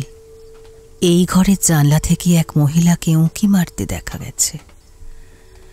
নরম্যানের মা যদি মারাই গিয়ে থাকেন, তাহলে কে ছিলেন তিনি? নরম্যানের মার ভূত? লীলা ভূত বিশ্বাস করে না। তাহলে? সে চিন্তিত মুখে ক্লোজেটের দিকে এগিয়ে গেল। ক্লোজেটের মধ্যে প্রচুর জামা কাপড়, সবই সুন্দরভাবে হ্যাঙ্গারে ঝুলিয়ে রাখা। কয়েকটা কাপড় কুঁচকে আছে ইস্ত্রির অভাবে। কিছু ছোট ছোট স্কার্ট, টুপি, স্কার্ফ, শাল। গ্রাম্য মধ্যবয়সী মহিলারা যা যা পরে থাকেন প্রায় সবই আছে এখানে। বিছানার দিকে চোখ পড়তেই কপালে ভাঁজ পড়ল লীলার। বেড কাভারটা খুবই সুন্দর, কিন্তু ওটা ঠিকমতো গোঁজা হয়নি। কেউ যেন খুব তাড়াহুড়ো করে ওটা গুঁজেছে। বালিশ বেরিয়ে আছে চাদরের ফাঁক দিয়ে। এক টানে বেড কাভারটা উঠিয়ে ফেলল লীলা। কিছুক্ষণ আগেও যেখানে কেউ শুয়েছিল বালিশটা দেখেই তা বোঝা যাচ্ছে।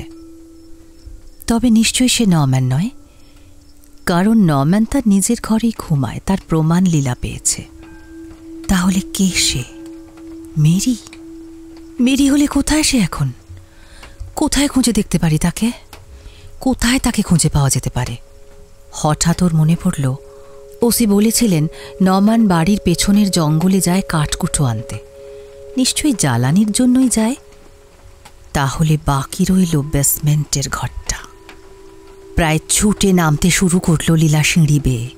সামনের দরজাটা খোলা, সশব্দে বাতাস আছড়ে পড়ছে ভেতরে। লীলা এখন নিশ্চিত মেরিকে নরম্যান বেসমেন্টের ঘরেই আটকে রেখেছে। হয়তো ওর উপর অকথ্য অত্যাচার চালিয়েছে। কে জানে, টাকার জন্য হয়তো শয়তানটা মেরির আরও কোনো বড় সর্বনাশ করেছে। যে ওরকম নোংরা বই পড়ে সে সব পারে। আতঙ্কিত হয়ে ছুটে চলল লীলা। নিচের হলঘর পেরিয়ে রান্নাঘরে ঢুকে পড়ল। আলোটা জ্বালতেই সামনের দৃশ্যটা দেখে ভয়ে আত্মা খাঁচা ছাড়া হওয়ার জোগাড় হল ওর। ছোট্ট একটা লোমশ জন্তু গুঁড়ি মেরে বসে আছে দেওয়ালে। ওর উপর যেন লাফিয়ে পড়ার জন্য প্রস্তুত। পর মুহূর্তে নিজের ভুল বুঝতে পারল সে। ওটা কোনো ভয়ঙ্কর জন্তু নয়, একটা কাঠ বিড়ালি। আর জ্যান্তও নয়, স্টাফ করা। উজ্জ্বল আলোয় ওটার বোতামের মতো চোখ দুটো জল জল করছে। একটা দীর্ঘশ্বাস ছাড়ল লীলা। এদিক ওদিক তাকাতেই বেসমেন্টের সিঁড়িটা ওর চোখে পড়ল। খুঁজে খুঁজে সিঁড়ির আলোটা জ্বালালো ও। খুবই কম আলো। অন্ধকারটা যেন আরো ঘন হয়ে উঠল। সাবধানে ও নামতে লাগলো সিঁড়ি বেয়ে। সিঁড়িটা নিচে যেখানে শেষ হয়েছে জায়গাটা বেশ প্রশস্ত, কিন্তু কোনো দরজা দেখা যাচ্ছে না। একটা দেওয়ালের একটা জায়গায় বড় কম্বল টাঙানো রয়েছে খালি। লীলা স্থির হয়ে দাঁড়িয়ে পড়ল। ওর খুব ভয় করছে। টের পেল ওর শরীরটা কাঁপছে। এখানে একা একা আসা উচিত হয়নি ওর। বুঝতে পারছে সে। নিজেকে ভৎসনা করল। এসে যখন পড়েছে এখন আর পিছিয়ে যাবে না সে। মেরির জন্য এটার শেষ তাকে দেখতেই হবে। এই সময়ই সে একটা শব্দ শুনতে পেল। দরজাটা কে যেন খুলল। বাড়িতে বোধহয় কেউ ঢুকেছে, কিন্তু কে হতে পারে? স্যাম? তাহলে তার নাম ধরে ডাকছে না কেন স্যাম? লীলা শুনল আগন্তুক সেলারের দরজাটা বন্ধ করে দিল। পায়ের শব্দ ধীরে ধীরে হলঘরের দিকে মিলিয়ে যেতে লাগলো। লোকটা তাহলে দোতলার দিকে যাচ্ছে, কিন্তু সে তো সেলারে আটকা পড়ে গেছে। বেরোবার তো কোনো পথ নেই, লুকোবারও জায়গা নেই। সেলারের সিঁড়ি বেয়ে কেউ নামলেই তাকে দেখতে পাবে। আরও নিশ্চিত অনুপ্রবেশকারী এখনই নামবে নিচে। কোনোভাবে যদি একটু লুকোবার জায়গা পেত লীলা। দিশেহারার মতো এদিক ওদিক তাকালো সে। সিঁড়ির তলাটা বেশ পছন্দ হলো। পুরনো খবরের কাগজ কিংবা কাপড় চোপড় যদি পাওয়া যায়। হঠাৎ লীলা লাফিয়ে উঠল। কম্বলটার কথা মনে পড়ল। বেশ বড় পুরনো কম্বল ওটা। টান দিতেই দেয়ালের গা থেকে খসে এলো একটা দরজা। ভয়ানক অবাক হলো লীলা দরজাটা দেখে। তার মানে দরজার ওপাশে আরেকটা ঘর আছে, কোনো ফ্রুট সেলার। এইসব জায়গায় লুকিয়ে থাকা কিংবা লুকিয়ে রাখার জন্য সর্বোত্তম স্থান। লীলা ফ্রুট সেলারের দরজাটা খুলল। সঙ্গে সঙ্গে তার গলা চিরে বেরিয়ে এলো এক ভয়ার্ত আর্তনাদ। একজন বৃদ্ধা মহিলা শুয়ে আছে ওখানে। তার চুল সাদা, বাদামি কোঁচকানো মুখে ভাঁজ পড়েছে। একটা অশ্লীল হাসি হাসছে সে লীলার দিকে তাকিয়ে। মিসেস নমা? হ্যাঁ, আমি নমা বেটস। কিন্তু উত্তরটা ভাঁজ পড়া অশ্লীল মুখ থেকে এলো না, এলো ওর পেছনে সিঁড়ির দিক থেকে। বিদ্যুৎ বেগে ঘটল লীলা। অদ্ভুত মোটা চেহারার কে যেন দাঁড়িয়ে আছে ওখানে। তার শরীরে নিচের অংশটা বেঢপ, আঁটো সাঁটো পোশাকে ঢাকা, গায়ে শাল, মুখটা ভয়ঙ্কর রকম সাদা, গালে রুজ, ঠোঁটে টকটকে লাল লিপস্টিক। ঠোঁট দুটো তার নড়ে উঠল, মুখ থেকে বেরিয়ে এলো একটা কর্কশ স্বর। শালের নিচ থেকে একটা হাতও বেরিয়ে এলো তার। কসাইদের মতো প্রকাণ্ড একটা ছুরি তার হাতে। অবিশ্বাস্য দ্রুততায় সিঁড়ি বেয়ে নামতে লাগলো নিচে। মুখটা হাঁ হয়ে গেল লীলার। গগন বিদারী চিৎকার করতে লাগলো সে একের পর এক। পৈশাচিক মূর্তিটা লীলার একদম সামনে চলে এসেছে। হাতটা উঁচু করল সে, এইবার কোপ দেবে। ঠিক সেই সময় স্যাম উড়ে এলো পেছন থেকে, হাতটা চেপে ধরল মূর্তিটার, সর্বশক্তি দিয়ে মোচড় দিল হাতে। খসে পড়ল ছুরিটা মেঝেতে। শ্যামকে দেখেই লীলার হাঁ করা মুখ বন্ধ হয়ে গেল, কিন্তু চিৎকার বন্ধ হলো না। উন্মাদিনী এক মহিলা কণ্ঠের চিৎকার প্রতিধ্বনি তুলল সেলারে, কিন্তু চিৎকারটা শুয়ে থাকা মহিলার কণ্ঠ থেকে আসছে না। আসছে মেয়েলি পোশাক পরা, গালে রোজ মাখা, বিশাল দেহি নরম্যান বেটসের গলা থেকে। শেষ পর্যন্ত সবই পাওয়া গেল। ড্রেজার এবং ক্রেন ব্যবহার করে জলা থেকে লাশ এবং গাড়িগুলো ওঠানো হলো। মেরির গাড়ির গ্লোব বক্সে $40,000 পাওয়া গেল। অবাক ব্যাপার, টাকাগুলো জলেও ভেজেনি কিংবা কাদামাটিও লাগেনি। ফেয়ারভেলের উইকলি হেরাল্ড পত্রিকায় প্রথম পৃষ্ঠার পুরো জায়গা দখল করল নরম্যান বেটসের কাহিনী। কিছু সাংবাদিক মোটেলটাকে হানাবাড়ি বানিয়ে ছাড়লেন এবং সবাইকে বোঝাতে চেষ্টা করলেন নরম্যান বেটস এই দুটো খুনই কেবল করেনি, বছরের পর বছর ধরে সে এহেন জঘন্য কর্মকাণ্ড চালিয়ে আসছে। গত 20 বছরে যেসব লোক এই এলাকা থেকে হারিয়ে গেছে তাদের ব্যাপারে জোর তদন্ত করার জন্য তারা প্রশাসনকে চাপ দিতে লাগলেন। ওসির ছবিসহ সাক্ষাৎকার ছাপা হলো বিভিন্ন পত্রিকায়। কেসের ব্যাপারে পরিপূর্ণ তদন্তের আশ্বাস দিলেন তিনি। এদিকে পোয়াবারও হলো স্যামের, কারণ প্রচুর লোক তার দোকানে এসে ভিড় জমালো। জিনিসপত্র কেনার ছলে দোকানের মালিকের সঙ্গে কথা বলাই তাদের আসল উদ্দেশ্য।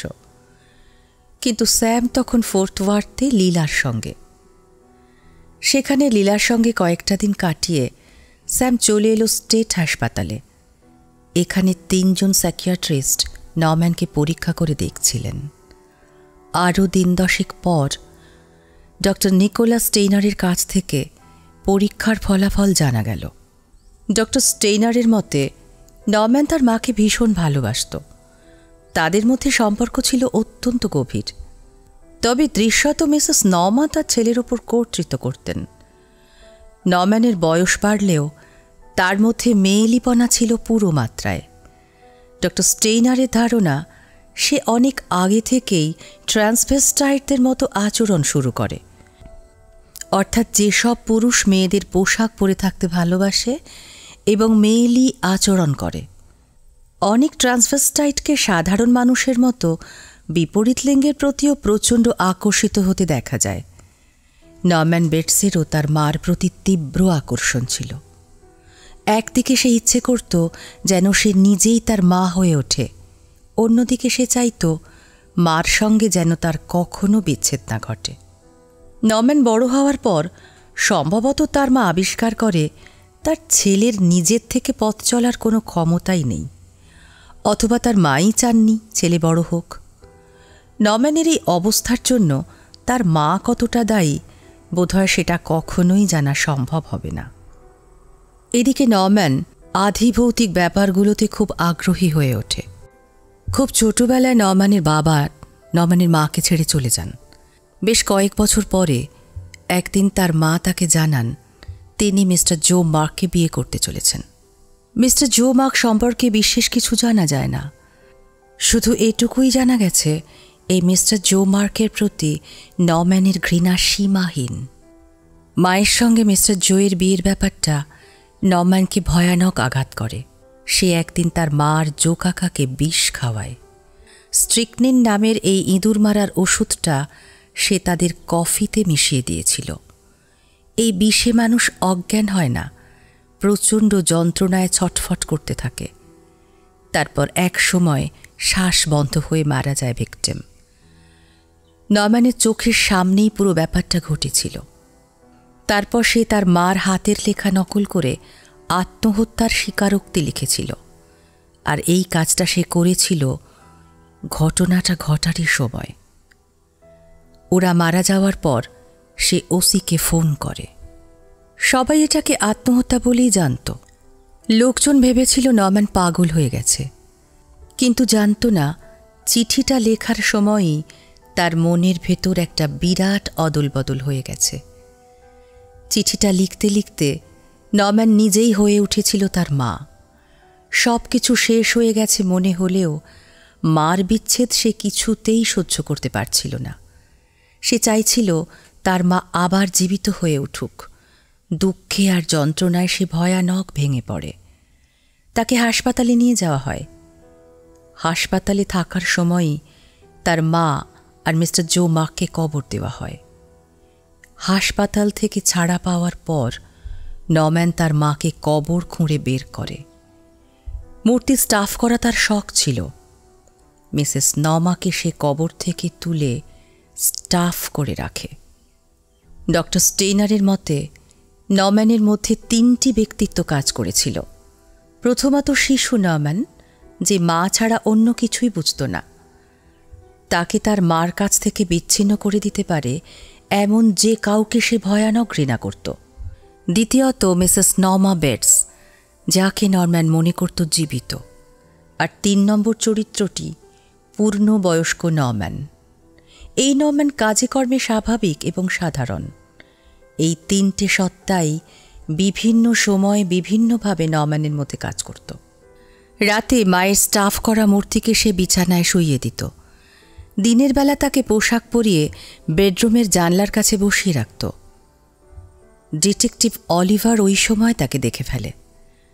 নরম্যান প্রায় তার মার সঙ্গে কথা বলতো, যেভাবে ভেন্ট্রিলোকুইস্ট তার ডামির সঙ্গে কথা বলে সেইভাবে। তবে এই কথা হতো শিশু নরম্যান এবং তার মায়ের সঙ্গে। সাবালক অবস্থায়, অর্থাৎ নরম্যান যখন পূর্ণবয়স্ক মানুষের সত্তায় অবস্থান করছে, তখন সে সব কিছুই বুঝতে পারত। সে প্রকৃতিস্থ হবার ভান করত, কিন্তু আদৌ সে কতটুকু প্রকৃতিস্থ ছিল তা কেউ জানত না। প্রেতচর্চা, ডাকিনী বিদ্যা ইত্যাদি আধিভৌতিক ব্যাপারগুলোয় নরম্যানের আগ্রহ ছিল অপরিসীম। শেষ ঘটনাটা ঘটল নিঃশব্দে, পরিত্যক্ত ছোট ঘরটায়। এই ঘরে একসময় 3টে কণ্ঠ সরব হয়ে উঠত, মিশে যেত একসঙ্গে। পুরুষ কণ্ঠ, নারী কণ্ঠ এবং শিশু কণ্ঠ। কিন্তু এখন এই ঘরে মাত্র একটি কণ্ঠ আছে, একজনই আছে, আর কেউ নেই। ওরা তাই জানে। তার মুখে একটা নিঃশব্দ হাসি ফুটে উঠল। কিন্তু সে ছিল, আছে এবং থাকবে এই ছোট্ট ঘরটাতে, স্টাফ করা মূর্তির মতো। নড়বে না, শুধু স্থির হয়ে বসে থাকবে। তাহলে কেউ তার কথা জানবে না। স্থির হয়ে বসে থাকলো সে। একসময় একটা মাছি ঢুকলো জানলা দিয়ে, এসে বসলো হাতের ওপর। সে এখন ইচ্ছা করলেই মাছিটাকে চাপড়ে তাড়াতে পারে, কিন্তু না, কারণ নড়লেই যদি কেউ দেখে ফেলে আজকের গল্প পাঠে ছিলাম আমি নিবেদিতা, দৈপায়ন এবং অরিন।